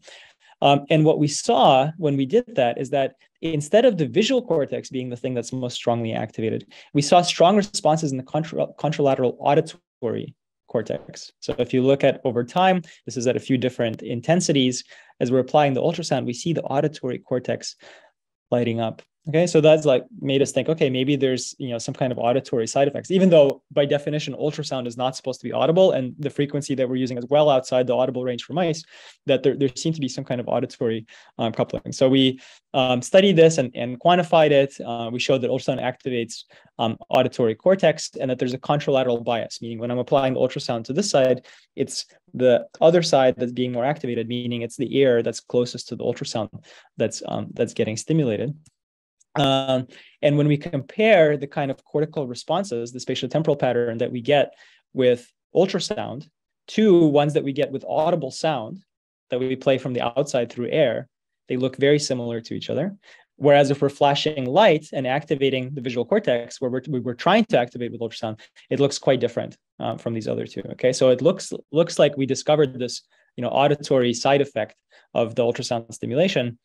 And this is just quantifying using a similarity matrix the fact that the ultrasound and the sound look like each other, whereas the light flashes do not. So this pointed towards there being this side effect. And in fact, some of the motor activation that we think people have seen in the field can be a startle response where the animal is lightly anesthetized, it's hearing this loud sound, and then it's moving. And we showed that if we deafen the mice chemically, then we can greatly reduce this response in the deafened animals. Okay, so it seems like indeed there's a significant contribution there. And this was corroborated by an independent study that was published at the same time from University of Minnesota, from Hong-San Guo and Hubert Lim, that did this in guinea pigs with electrophysiology recordings, surgically deafened the animals, and saw a similar phenomenon. So this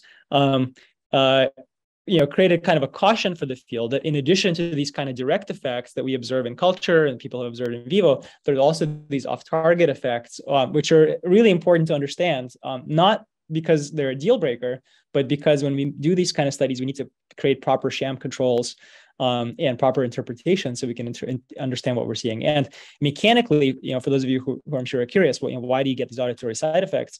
What we found from computational mechanical modeling, so this is doing this in a mouse, is that when you apply ultrasound, you get these pressure waves that propagate into the brain. So that would be responsible for the primary effect of stimulating neurons. But in addition, at the skull interface, you have wave mode conversion that's also creating shear waves that then can propagate. And so here in this example, the bones actually conduct them. So in the mouse, it goes all the way down the spinal cord, and obviously would also get to the ears and can cause auditory side effects. And this is present in humans as well. So when we model computationally the human cranium using viscoelastic mechanical modeling, we see the pressure wave propagating, and then we also see the shear wave propagating. And after a relatively short time scale, getting to the ears. So it's just a note of caution in this field that when you see studies, and these days after we publish these papers, I'd say most people are doing controls with deafened animals or otherwise accounting for these potential auditory side effects. So exciting field, lots of open questions in it as well. Okay, I think I'm running out of time, but maybe I'll just spend 1 minute on this, just to tell you one idea, which is that kind of what is the ideal neuromodulation technique. It wouldn't be wearing an ultrasound transducer all the time, but it would be something where you can use something like ultrasound to encode the location of the perturbation that you're trying to make, that you would use genetics to control specific cell types, and that you'd be able to control timing and dosing with something that ideally would be as simple as taking a pill. And so we developed this technology called acoustically targeted chemogenetics, where we're using ultrasound to specify where in the brain we're trying to modulate. And what the ultrasound is doing is opening the blood-brain barrier at that location transiently and allowing viral vectors to enter the brain at that specific location. We're using AAVs here that then under a cell type specific promoter express a chemogenetic receptor, okay? And so what this lets you do is have a single ultrasound treatment that is then sensitizing a particular region of the brain to this pharmacological intervention and its specific cell types based on the viral vector encoding. So I'm going to skip through all of this in the interest of time and just show you that it works. And you can look up the details in the study here, where we were able to, this is completely non-invasively, express inhibitory chemogenetic receptors in the hippocampus of mice and inhibit memory formation in a fear conditioning task in these animals with an effect that worked about as well as people had previously done with surgical injection. So I think this technique, if I think about how we want to modulate things non-invasively or less invasively in the future, using the ultrasound as a delivery tool to specify where in the brain we want to have a molecular tool to enter, and then subsequently relying on the advantages of that molecular tool and the cell type specificity by having it be genetically encoded, can give us a really nice paradigm for modulating specific brain regions. Okay, so I said a lot, probably spoke too quickly, and I apologize for that. But hopefully, for those of you who are not familiar with ultrasound before, you now can see that ultrasound can be pretty awesome. And it is just becoming possible to interface ultrasound with the brain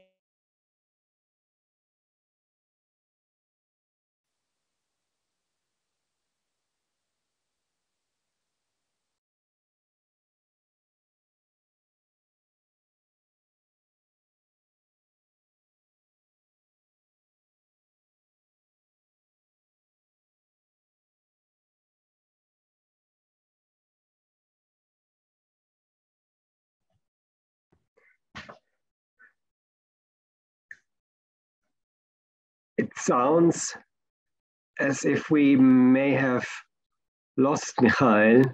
I hope he's going to come. Mikhail, can you hear us? Yes, hi, I'm back. We lost sound for a moment.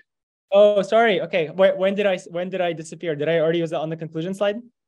No, there was on the very, very last slide. So we got your message, and then suddenly you just wanted to say, I've been too fast, and then it all went. Oh, okay, all right. Let me just show the most important slide. The important slide very quickly, and that's to acknowledge the lab that did the work that I showed you. You know, it takes a very interdisciplinary group to do this kind of work, and I'm very lucky at Caltech to have such a wonderful team. So thank you very much, and I'm happy to take some questions.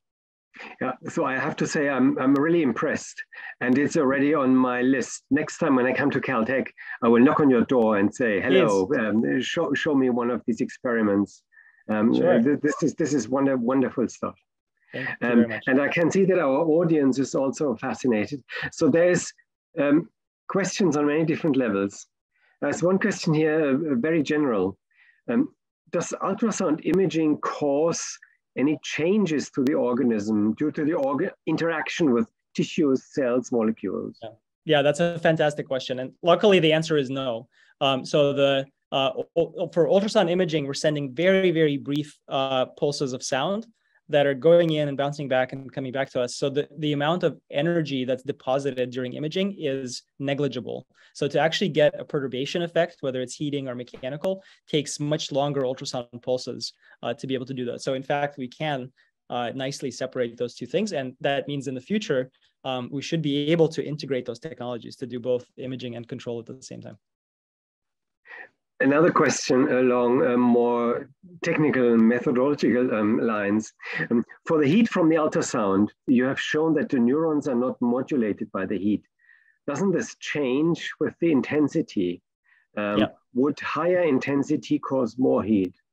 Yeah, definitely. That's a great question. And yes, the short answer is it would. We were when we're doing our biophysical study, we were trying to explain what people see in vivo. So we're using parameters that people already use in humans and in animals, and those did not cause substantial heating. If you increase the intensity, you will get heating. And in fact, some people have used that because when you heat, you can also inhibit the cells, thermally. So in fact, you can get into the thermal regime, but then, of course, you have to be very careful about not heating too much because then you might cause some damage. Here's a question about the location of the ion channels. Are these mechanosensitive ion channels only found on the soma or also on the axon? Yeah, that's a great question. I think the ion channels are primarily found on just like where they're normally expressed is on soma and dendrites. But what we haven't done is designed an experiment that tells us whether the important ultrasound interaction is with ion channels in a particular, subcellular location. I think that's something that we're trying to figure out how to do in future experiments. But yeah, it might, and I'm not, I'm a pretend ion channel biophysicist. That I think there not as many ion channels other than like sodium and potassium channels along the axons. A lot of people were fascinated by your gas vesicle experiment. Does ultrasound, the signal emitted from the gas vesicles, diminish over time during chronic stimulation? Yeah, great question.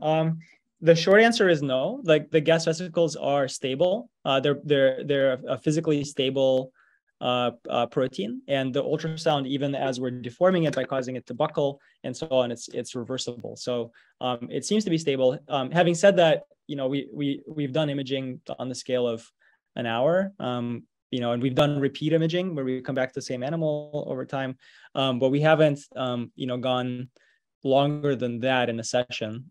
So maybe if you keep pushing it, then there would be some acoustic bleaching, right, to make an equivalent to photo bleaching that would happen, but it doesn't seem to be substantial. Now there are questions more towards the applied side. Could we direct these gas molecules to a particular group of cells in an organ or a body? Yeah, Yeah, great question. Yes, so that's what we're doing right now. So so we're already doing, even in some of the things I showed, we're expressing the genes encoding gas vesicles in a specific subset of cells, like in a tumor versus the rest of the mouse in the example I showed. But yes, so now we've expressed gas vesicles in about a dozen different cell types, and of course we're interested in cells that are going to migrate, that are going to have conditional expression patterns, and so on. So that's all in progress at the moment. So, last question for you. Is it possible to use ultrasound to inhibit neuronal activity?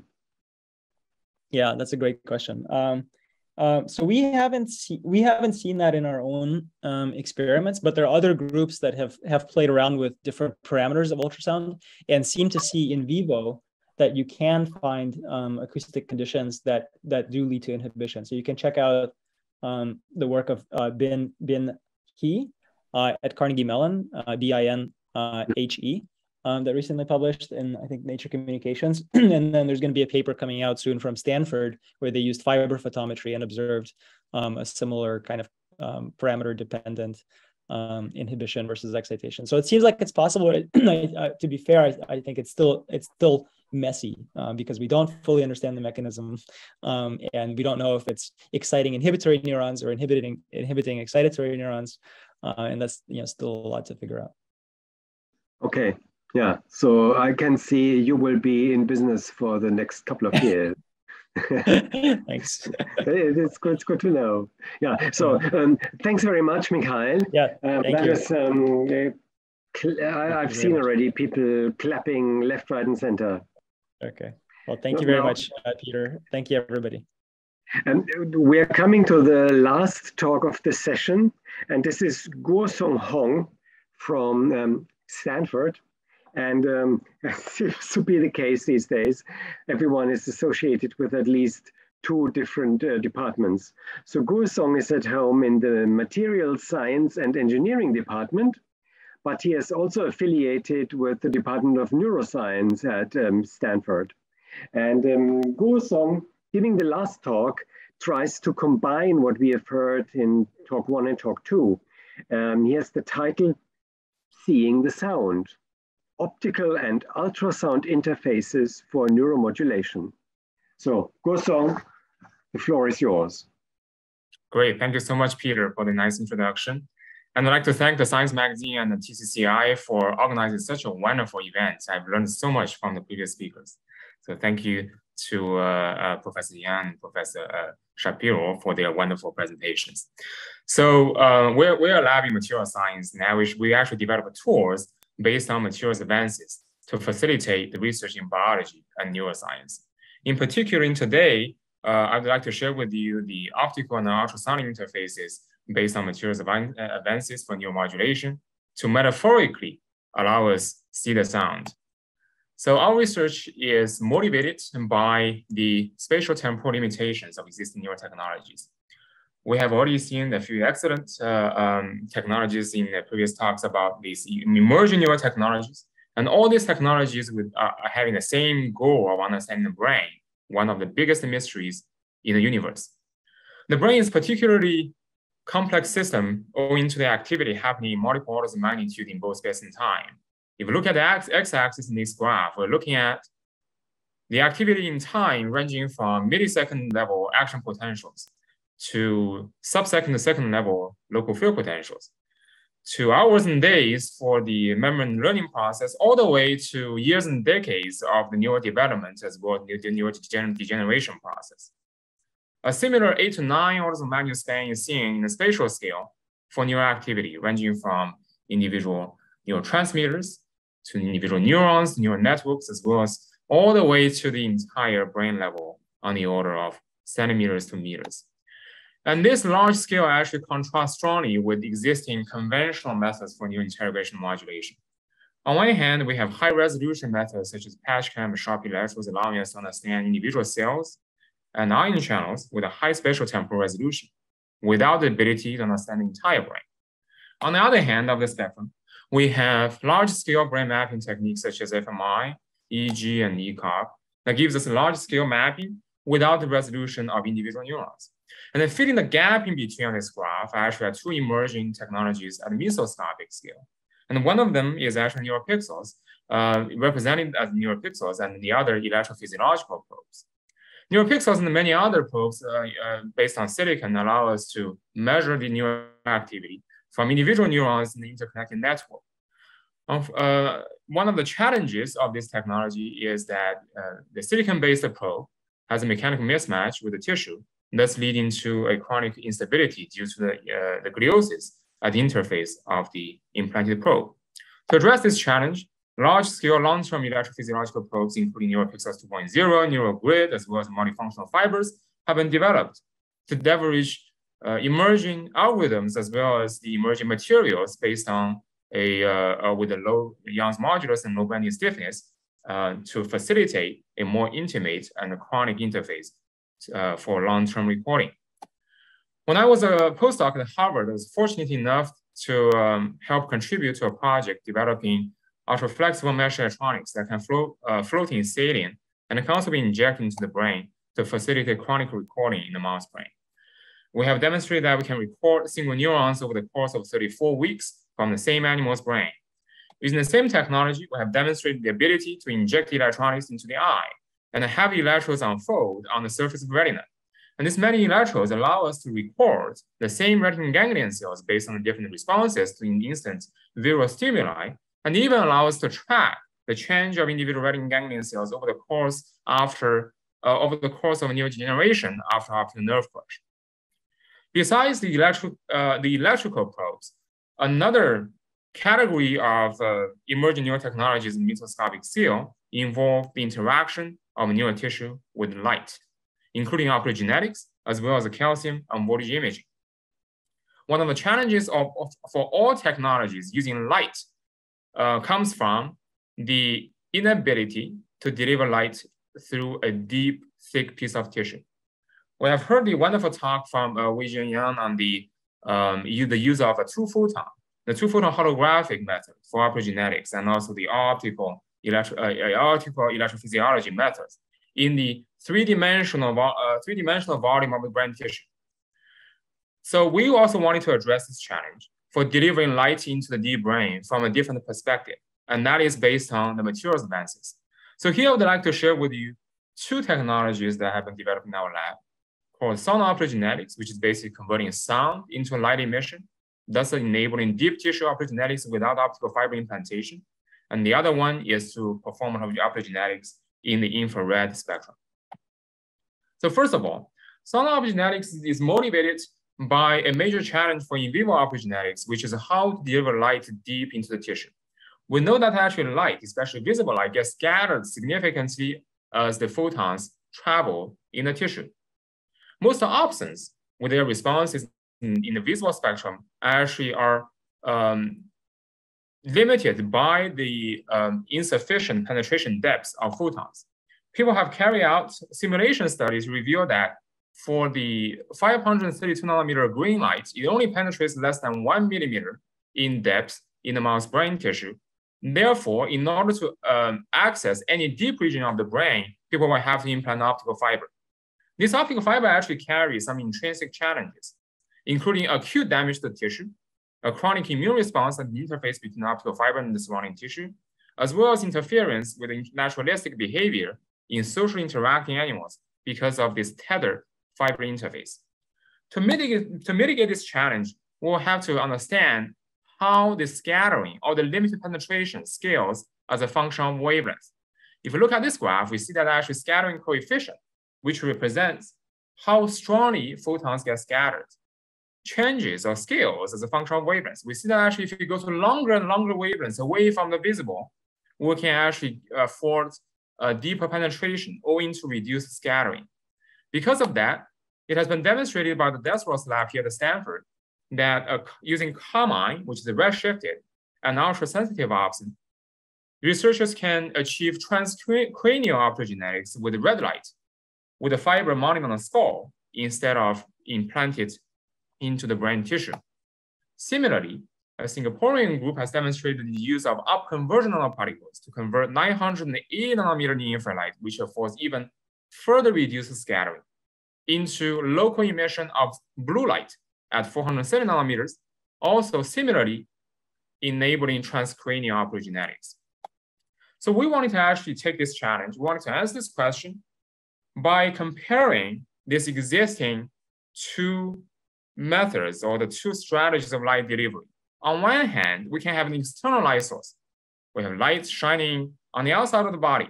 It is non-invasive because there is no implant, but photons only penetrate to a shallow region of the tissue. On the other hand, if you want to deliver light efficiently into the deep tissue, we will have to implant something invasive into the tissue. We wanted to ask a question. Can we combine the advantages of both worlds to come up with the method that is both non-invasive as well as deep for light delivery? We have already heard from the previous talk that ultrasound can afford deeper tissue penetration. In fact, 1 megahertz ultrasound can penetrate into the tissue for over 1 centimeter or over 10 centimeters, as opposed to 470 nanometer light, which has penetration of less than 1 millimeter. So apparently we can use ultrasound. We can leverage the penetration of ultrasound to deliver light source. Unfortunately, there is no known mechanism to convert ultrasound into local light emission at a relatively low power density. But we are material scientists. We know materials that can afford this conversion from ultrasound into light emission. So here, let me walk you through this process of one of such materials, zinc sulfide. Zinc sulfide is a direct bandgap semiconductor. Electrons in the valence band can get excited by a photon and get excited to the conduction band. If this is a pristine zinc sulfide, or in other words, we don't have the electron trapping here, then this electron would immediately jump back to the valence band to give off the photoluminescence on the order of microseconds. And this process is uninteresting. It has nothing to do with ultrasound. We, as material scientists, introduce electron trap via defect engineering. So now, this electron, in the presence of electron trap, will be held in an electron trap without emitting the light to release its energy until ultrasound kicks in. Besides being a direct bandgap semiconductor, zinc sulfide is also piezoelectric. Or in other words, the mechanical stress induced by the focused ultrasound can induce charge separation, which in turn leads to band tilting. Now this tilted band touches the electron trap and effectively eliminates the presence of the trap. This electron no longer feels the presence of the trap. It jumps back to the valence band, transfers the energy to the emitter, and gives off the emission at 470 nanometers. So now with this entire process, you see we're using ultrasound to gate when the photoluminescence should occur. But it actually does not solve one particular issue, which is this material can only be used once after delivered into a deep tissue because it has to be recharged by this UV photon. If we're having problem delivering 470 nanometer blue light into the tissue, we will be having an even bigger issue delivering this recharging light to recharge this material. We were actually quite puzzled by this problem until we came up with what we thought as a relatively elegant solution. That is to leverage the endogenous circulatory system of the body. Blood vessels are pervasive. They are everywhere in our body. Not only are blood vessels penetrating into the deep region of the brain, allowing us to deliver these nanotransducers into the brain, there are also vessels relatively shallow near the skin. Now, instead of recharging these materials prior to delivery, we can deliver these uncharged particles via systemic administration. After injection, these particles will circulate with the blood. Every time they pass through this recharging site, which is the vessel very superficial to the skin, they can receive this recharging light incidence on the skin. They hold the energy, they flow with the blood until they pass through the focus of the ultrasound, somewhere in the deep brain. They will release the energy and acting as a local light source. After releasing the energy and emitting, they still stay inside the blood circulation.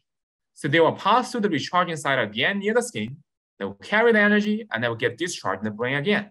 And this process just keeps on and on and on until the particles are cleared out from the body. So then this process, if you look at it, this entire process, you may realize this is basically just a battery. To be more exact, this is actually a flow battery. And it is actually an optical flow battery because it is recharged and discharging based on light instead of electricity. And we're actually turning the endogenous circulatory system into an optical flow battery. Now, with this idea, I wanted to test if it works. So we actually first demonstrated that the mechaniluminescence, which is the emission wave spectrum of this material under focused ultrasound, indeed matches the activation spectrum of channel rhodopsin. Now, in the next video, I wanted to actually show you, allow you to really see the sound immediately from this PDM phantom, which we use to mimic the brain tissue. We dope the phantom with these materials, with these transducers. We charge the phantom, we place that on top of focused ultrasound transducer. Now let me play the video, and you will actually see this bright blue emission spot from the center of the phantom, which is actually can be visible even when the room light is on because intensity is quite strong. And we're actually seeing this spot getting weaker and weaker and more diffuse. And why is that? That's because we're actually constantly draining energy from the system without recharging it. In order to recharge it, we have to have a circulatory system. We first build this artificial circulatory system. We use the peristaltic pump to mimic the heart in the body. We charge these flowing nanoparticles near the left hand of the circulation system, and then we discharge the particles with the focused ultrasound and using a camera to visualize the emission intensity. We found that with the recharging, every time the focused ultrasound strikes the material, we actually see a reproducible light intensity. But as soon as we stop recharging, we're actually seeing an exponential decay of the intensity. That's because we're constantly taking out the energy as light emission, but we're not recharging it. So now with this, we actually used a biomineral-inspired approach to synthesize a wide range of different emitters on the focused ultrasound, going all the way from 470 nanometers all the way to 650 to match the different activation spectra of opsins. So what we're actually achieving here is we have a palette of materials that allow us to use the focused ultrasound to not just excite neurons via excitatory opsins, but also having the ability to inhibit certain neurons on the ultrasound. We have also characterized the the temporal resolution of this approach. We measured the latency time between the ultrasound is turned on and when the light is emitted.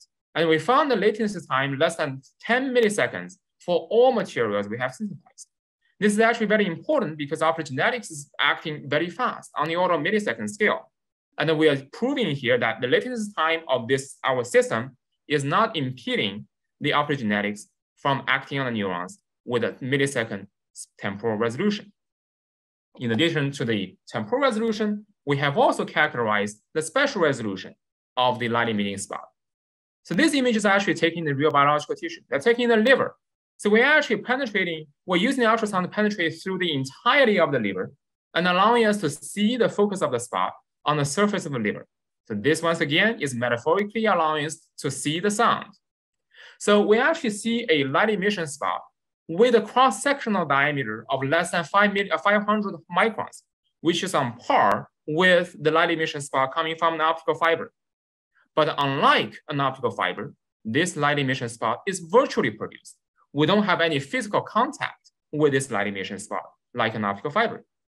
And then the ability of this approach really allows us to virtually scan the focused ultrasound, thus producing the emission spot in any location at any depth at will inside the body.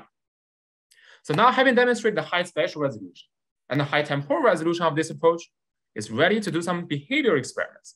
We injected this nanotransducer into the tail vein, have them circulate in the body. We recharge the particles when they are passing through the neck, when the skin is relatively shallow. These particles will be discharged by the ultrasound focused in the brain. We have measured the power density of this emitter, and we found the power density is facilitating the activation of opsins. And this is our setup. We only need to remove the fur, the hair from the scalp, and then we leave the scalp and the skull completely intact. There is no scalp removal or craniotomy involved in a typical optogenetic experiment. We focus the ultrasound to the motor cortex of the right hemisphere. And we're testing the system in two groups of animals that express channel rhodopsin in the motor neurons, as well as wild-type animals without opsin expression. Within each group, we also compare the effect before and after the injection of this mechanoluminescent nanotransducers. So now let me play the video. And every time the focus ultrasound turn on, you will see the limb twitch in the left side of the body, corresponding to the activation in the motor cortex. Or the control experiments rule out the possibility that it is non-specific activation of the ultrasound that's producing the motor neuron response. What is really important about this technology is actually it can go beyond sono-optogenetic activation because it enables a programmable intravascular light source for any application that needs a light source deep in the body, ranging from optogenetics, fluorescence imaging, photodynamic therapy, photothermotherapy, light optical control of cell signaling, or even light switchable CRISPR-Cas9 gene editing. So here, I'd like to show you two brief examples to let you know how we are actually now using this intravascular light source for applications beyond optogenetics. The first one is actually to use this intravascular light source for brain imaging. We know that for brain imaging, we typically have to remove the skull, or we have to thin or clear the skull to facilitate the visualization of the neurons inside the brain. That is because the skull has features, and the features have the autofluorescence being so strong that when the external light source is used, which is basically a light source above the mouse head, the first thing that encounters and gets excited by the external light source is the skull. So as we have seen in this picture, if you're using a conventional wide field imager to look at the mouse brain expressing yellow fluorescent protein, most of the features we're visualizing here are coming from the cranium, the skull. But we want to ask a question. If this external excitation produced autofluorescence of a skull is the problem, why can't we change the direction of illumination? Why can't we turn this external illumination into an internal illumination enabled by the intravascular light source we have developed? And indeed, we have found that if we deliver this light source through the vasculature, we can now see all the neurons actually fluorescing with the yellow fluorescent protein from inside the brain instead of being obscured by the features in the skull. Another example shows that we can actually combine this ultrasound-mediated in vivo light source with light-controlled genome editing. We know that actually CRISPR-Cas9 offers a genome-specific therapy for a lot of genetic diseases, including spinal muscular atrophy, sickle cell disease, and many others. One way to deliver the Cas9 gene into the body is via the AAV injection. But AAV injection after systemic administration goes everywhere in the body, which with the potential off-target effect. So one way to mitigate this challenge is to develop photoswitchable Cas9, which is only activated when light strikes this protein. Just like any other application that require light. We know that actually this protein will have a hard time receiving the light if the target of the genome editing is deep within the body. So now we want to ask a question. Instead of using a light-controlled genome editing, why can't we combine ultrasound-mediated light source with this light-controlled genome editing to come up with ultrasound-mediated genome editing? So here we actually, I'm showing some preliminary data in here. With ultrasound, we're indeed seeing an increase of the bioluminescence intensity, which is a readout indicator for the genome editing effect. So we're seeing a significant increased genome editing effect when the ultrasound strikes the material, as opposed to very little intensity without ultrasound. This approach actually could afford a few advantages. It is minimally invasive, it is deep tissue penetrating, and also offers a spatial temporal precise focusing enabled by the high frequency ultrasound we're using in this particular case. So besides this sono-optogenetics or this intravascular light source that I shared with you, I also wanted to share with you another story using a bio-inspired approach to enable optogenetics using infrared light. We've already seen that actually the ultrasound could enable transcranial optogenetics by producing light inside the brain. However, this method I described just now has one significant drawback, which is the transducer has to stay on top of the mouse head all the time. That's because ultrasound will have a hard time propagating in free space without the use of ultrasound gel. On the other hand, what we're seeing is that conventional optogenetics using an optical fiber with the implant in the brain as well as the constraint of the animal's behavior. We want to ask a question. Can we completely remove all the brain implants or the head tethering to free the animal for their naturalistic movement, especially in a socially interacting environment. So this is our goal. We want to actually develop an implant and tether-free method to enable through scalp neuromodulation. Apparently, in order to achieve this capability, we will need to find a form of energy that can propagate in free space, that is in air. And one such form of energy is just electromagnetic wave or light. We have already seen that actually light does not afford deep penetration. That's because of scattering.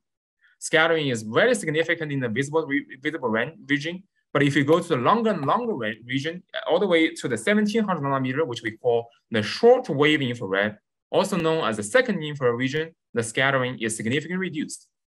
When I was a graduate student, I was fortunate to work on a project that allows me to demonstrate that fluorescence, this intrinsic fluorescence coming from carbon nanotubes in this particular SWIR region, enables transcranial imaging of brain vasculature. So shown here is a mouse head with the hair removed. There's nothing done to the skin or to the skull.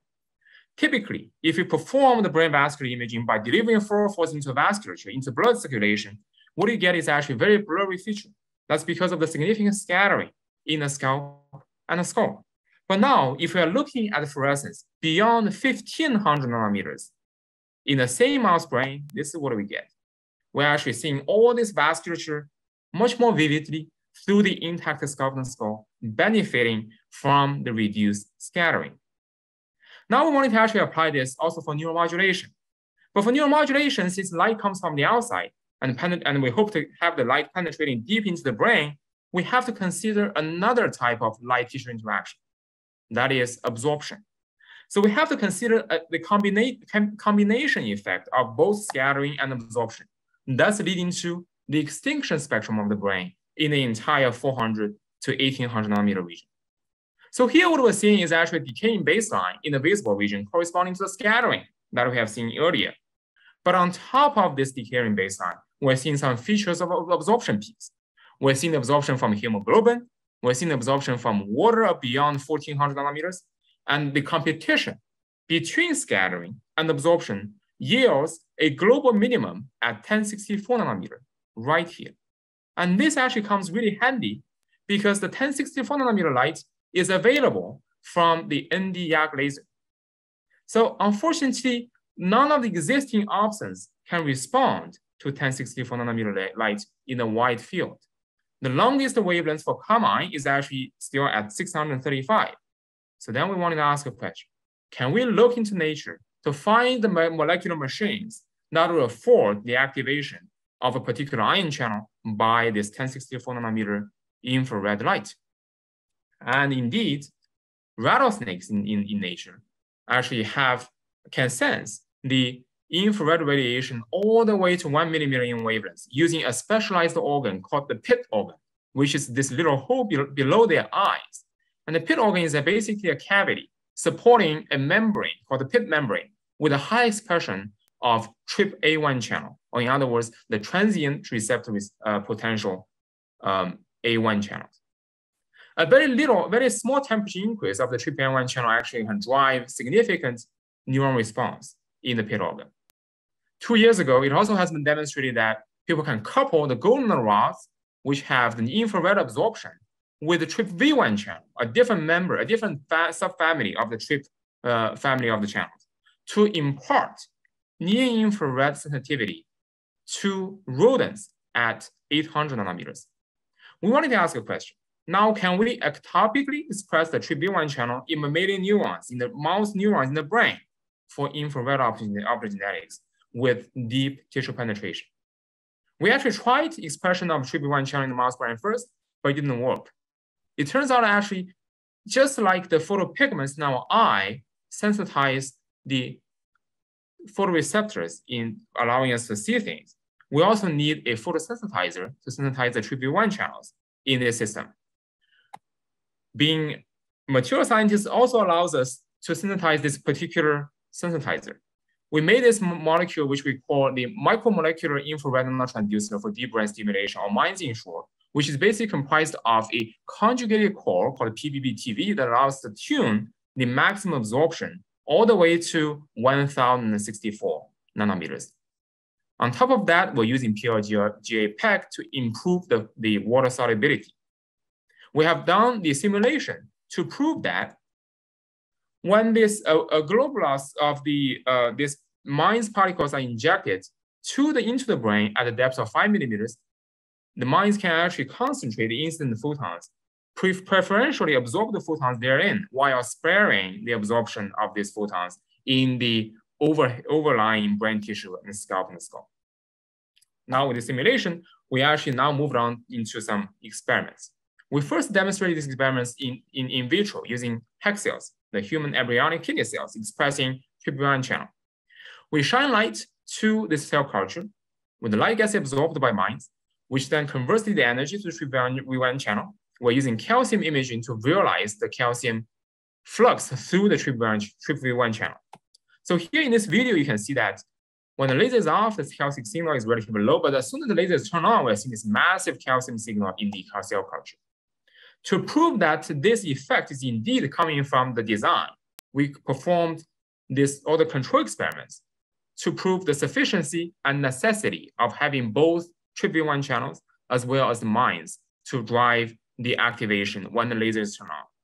These control experiments also rule out the possibility of ER calcium release or membrane capacitive current as the main drive for the calcium intensity, because both the ER calcium release as well as the membrane capacitive current are known to produce calcium signal as well. Now, having demonstrated in vitro, we moved on to in vivo experiments. We injected the TRP channel encoding viruses as well as the mines particles into the hippocampus. And then we shine light from above the mouse head. We used the implanted electrodes to measure the extracellular action potential in response to laser irradiation at 1064 nanometers. We observed a significant increase of the firing rate, ranging from 10 hertz all the way to 100 hertz when the light is turned on. And then we also proved that this response is specific only to the experimental group when we have both TRPV1 and mines. Now, having demonstrated this with electrophysiology, now it's time for some behavior experiments. We first injected this virus encoding TRPV1 channel into the secondary motor cortex of the left hemisphere, followed by the injection of mines in the same region. And then we sutured the skin back because this injection is quite minimally invasive. And then we can actually place the animal in the arena with the overhead illumination of this infrared light. What you can see is that when the laser is off, the mouse is not moving much. But as soon as the laser is turned on, the mouse actually exhibits the rotational behavior, and the rotation is always to its right side of the body. And then when the laser is turned off, you will see that actually the animal returns to its inactivity, just like before. We have also analyzed the rotational speed, which is basically the angular speed for different groups of animals to prove the specificity of this approach. And we also use the immunostaining of CFOS, which is a mediator gene that labels recent neural activity, to prove the sufficiency and necessity of TRPV1 mines as well as the infrared light. The modulation of motor cortex is interesting, but it's actually not the most impressive. That's because the motor cortex is relatively shallow. Even with a shorter wavelength light, even with some scattering, we still can reach that region. So now we wanted to ask a question: can we inject this? Can we demonstrate the efficacy of this approach in a deeper brain region? We choose the VTA, or the ventral tegmental area, as a target for two reasons. First, the VTA is relatively deep, is actually located at the bottom of the mouse brain. So if we can actually use the infrared light to go all the way through the entire brain to reach the VTA, there's really no other region of the brain that we cannot reach. Second, VTA harbors a large population of dopaminergic neurons that use dopamine as their neurotransmitter. Dopamine is known as our brain's reward currency in a way. So we can use a simple conditioned place preference test to test the efficacy of this approach. So our hypothesis is that if we have the animal moving its Y maze, every time it enters this red dashed box in the left bottom left arm of this Y maze, it will receive the overhead infrared radiation from 1 meter above. And we hypothesize that by activating dopaminergic neurons specifically using this approach, we will be able to make the animal associate the specific grating at the end of this arm with the infrared illumination at that particular location. We have demonstrated that in the pretest, when the animal is first placed into the Y maze, it does not show much preference for any of the arms. In the next 3 following days, every time the mouse enters this left corner in here, you will receive the overhead illumination without seeing it because it's beyond its visibility range. After 3 days of training, this is what we see. The animal exhibits a strong preference towards this particular area where it received 3 days training of the illumination in this particular region. We have also proved that this method is specific. Only when we have both the TRPV1 expression and minus injection can we get this preference. In addition, we use the immunostaining of CFA to prove the sufficiency and necessity of all the components of the design. Importantly, we have found a good overlap between TH positive neurons, these are basically dopaminergic neurons in the VTA, and the CFA's positive neurons, thus validating the ability of neuron type specific modulation with overhead transcranial and transdermal near-infrared light. Because near-infrared light could cause some local tissue temperature variation, we have also demonstrated that there is actually no significant tissue temperature increase that cause damage to microglia, neurons, neurofilaments, astrocytes, as well as apoptotic cells. Lastly, I wanted to share with you some of our thoughts what this can be used for. Mice and social animals, just like us. So when we are doing the animal experiments, IntelliCage actually affords a great opportunity for us to study multiple interacting animals at the same time. Having a head tether is actually a significant impediment for this kind of study. So now we can actually free the animals from any implant or head tether and using overhead illumination to modulate one animal at a time and observe its behavior change. In addition, some other social interacting animal experiments, such as the tube dominance test, can also benefit from this technology.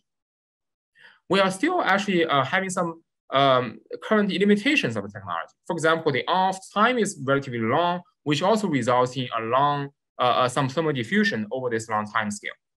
The current approach also requires 2 consecutive injections of the virus as well as the polymeric nanoparticles, which is similar to optogenetics based on upconversion nanoparticles.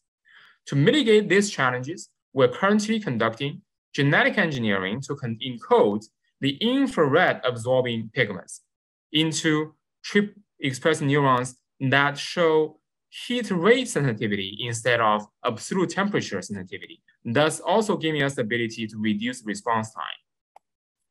So I hope I've convinced you that with this sono-optogenetic approach, we have the ability to focus ultrasound into a particular region of the brain to produce a virtual light source therein. It is not just the non-invasiveness that actually makes this technology interesting, but it's because we are having this virtual light source, we can relocate this light source anywhere in the brain at will. So this will really allow us to perform so-called quote-unquote scanning optogenetic stimulation in the brain, as well as in the interest nervous system, and then find out how different regions would work synergistically towards a particular function of the brain or the behavior of the subject.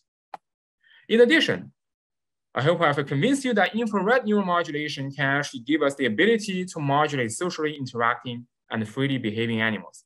And we are also using the genetic engineering tools to make this an easier system to use than in its current stage. Taking one step further, we're also developing metamaterials in radio frequency to hopefully enable wireless neuromodulation using radio waves. The benefit of radio waves is that it actually penetrates even deeper than light or sound.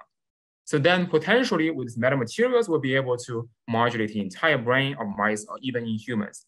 And I look forward to sharing this research with you in a future opportunity. So before I close, let me thank the students who did the work and as well as my collaborators.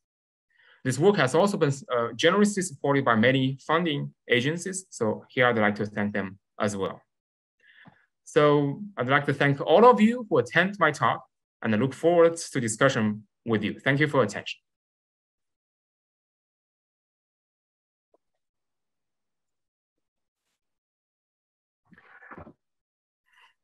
Thank you very much. This is a most fascinating presentation. I get the impression that we have started this particular session this year just at the right moment. When looking at all the three presentations we've seen today, it looks to me as, as if we are at an inflection point. Many of the techniques have come online. They will all be improved in the coming years, and then we can apply them to a number of questions that before now were just not possible to tackle in this depth. So now I'm inviting the audience to come up with questions. I'm pretty sure that there will be a number of questions concerning such a presentation.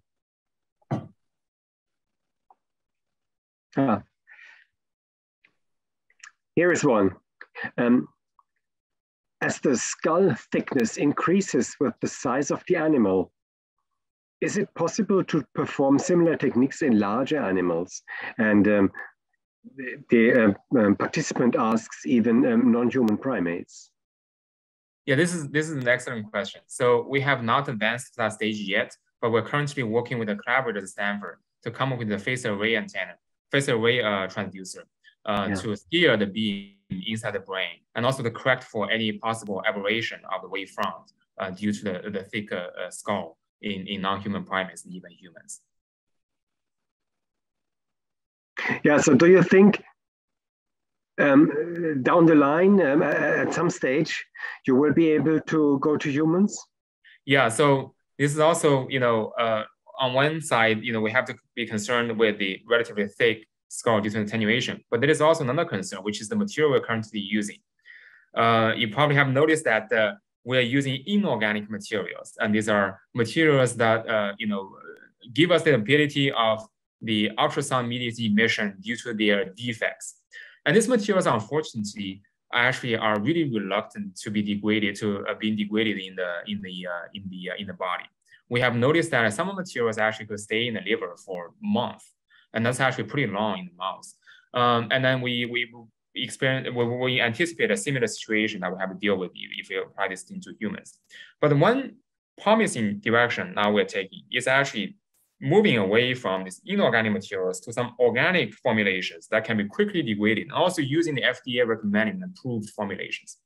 So one of them is actually using a liposome to actually encapsulate some of the mechanoluminescent materials, which are also organic molecules, to facilitate the same ultrasound-mediated light source. We have been collaborating with Dr. Evan Wan's lab at UT Austin for that particular formulation. Hopefully, we will be able to share that results with everyone in the near future. Here's a question concerning material toxicity.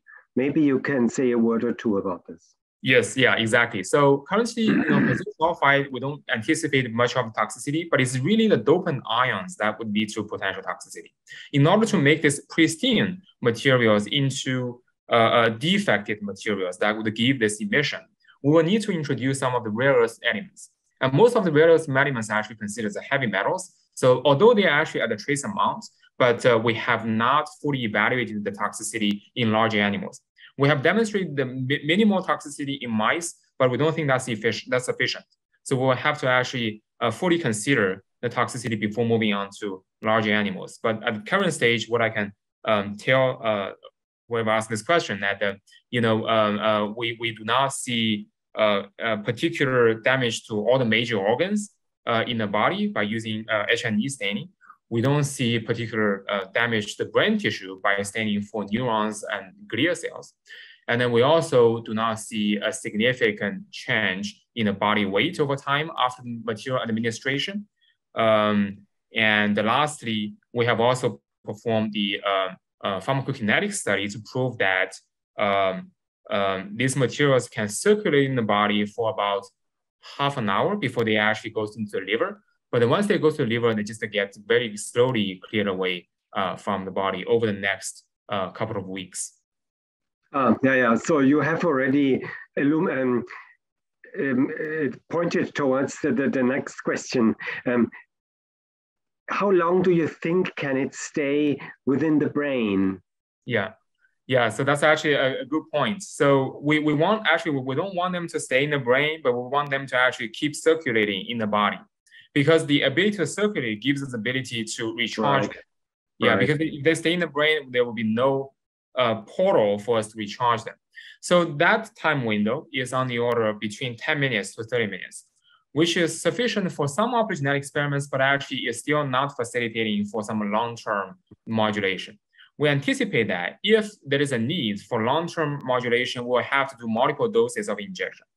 We have proved that so far we can do 2 injections spaced 6 hours apart while still being able to not see significant toxicity to the animals. So here's a question more on the applied side. Do you think you could use this technology to visualize brain metastases? Yeah, this is also a great question. So one of the challenges of visualizing the brain is also coming from the same problem, which is the light scattering and the limited penetration depth of light. Right. So now what we're thinking is that we call this actually so very similar to actually photoacoustic imaging. So photoacoustic imaging takes the lighting and produces the sound wave, and the sound wave penetrates much deeper, allowing us to see, deeper into the tissue. Our method is actually kind of like the reversed way. Ours is more like acousto-optical method. We're sending the sound wave, which penetrates really deep, and we collect all the light coming out. So basically, we can actually come up with almost something similar to confocal. We do the raster scanning using the ultrasound. And then for every point, we collect all the photons coming from the animal. Or better yet, we can probably leverage the circulating particles, leveraging the fact that some of them will actually get close to the skin and use the skin as a readout of their luminescence intensity. And using that way, we'll be able to form a large map of the scanned ultrasound. So that could be one way to facilitate deep visualization using the circulatory light source. Sounds very promising. So here's a question. You showed these leg twitch experiments. The idea here is, could the leg twitch response be impacted or resulting from the ultrasonic flinch response that we have seen in the earlier talk by Michael Shapiro? Yes, that's an excellent question. We have been actually concerned with this possibility, and that's why we carried out actually control experiments to make sure that when there is no particles injected into the circulation, using the same frequency, power, pulse duration, and the pulse frequency, we're not getting the limb twitch to the same extent. And then we actually also went back to the literature to find out why we're not seeing this non-specific ultrasound modulation. It turns out that we are using a relatively high frequency of the ultrasound. Our materials are responsive to the frequencies in the range between 1.5 megahertz all the way to 5 megahertz, which is much higher than its non-specific modulation using less than 1 megahertz ultrasound. In addition, we're using a relatively low duty cycle, usually 10, 20% or even lower, and with also very small pulse repetition frequency on the order of 1 hertz. So I believe all this combined together lead to our inability to modulate the neural activity using ultrasound alone. And one last thing I want to mention is the spatial peak pulse average intensity, or the ISPPA of this particular experiment is at 10 watts per centimeter square. And then there has been publication to showing that at this ISPPA, as well as the 1.5 megahertz frequency, the success rate of producing non-specific limb twitch is below 20%. So there is still a chance to produce limb twitch, but we have carried out the statistical analysis to compare our results with the control group. Thank you very much. I see that there are no more questions, so I think we can conclude today's session. Let me just briefly summarize my thoughts. I knew that this would be a fantastic session. I mean, when we selected the speakers, we knew that they were doing extremely fascinating stuff. But now, looking at it, I think that all of you have exceeded my expectations. This is really extremely stimulating, and I'm going home now full of enthusiasm for what's going to come in the coming years. And so I hope you all have seen what is possible, and I hope that you all will join us tomorrow for the second round when we are talking about the topic of brain-computer interfaces. So let's conclude the session for today and say thank you to our speakers again. So, and we see each other tomorrow at the same time. Bye-bye.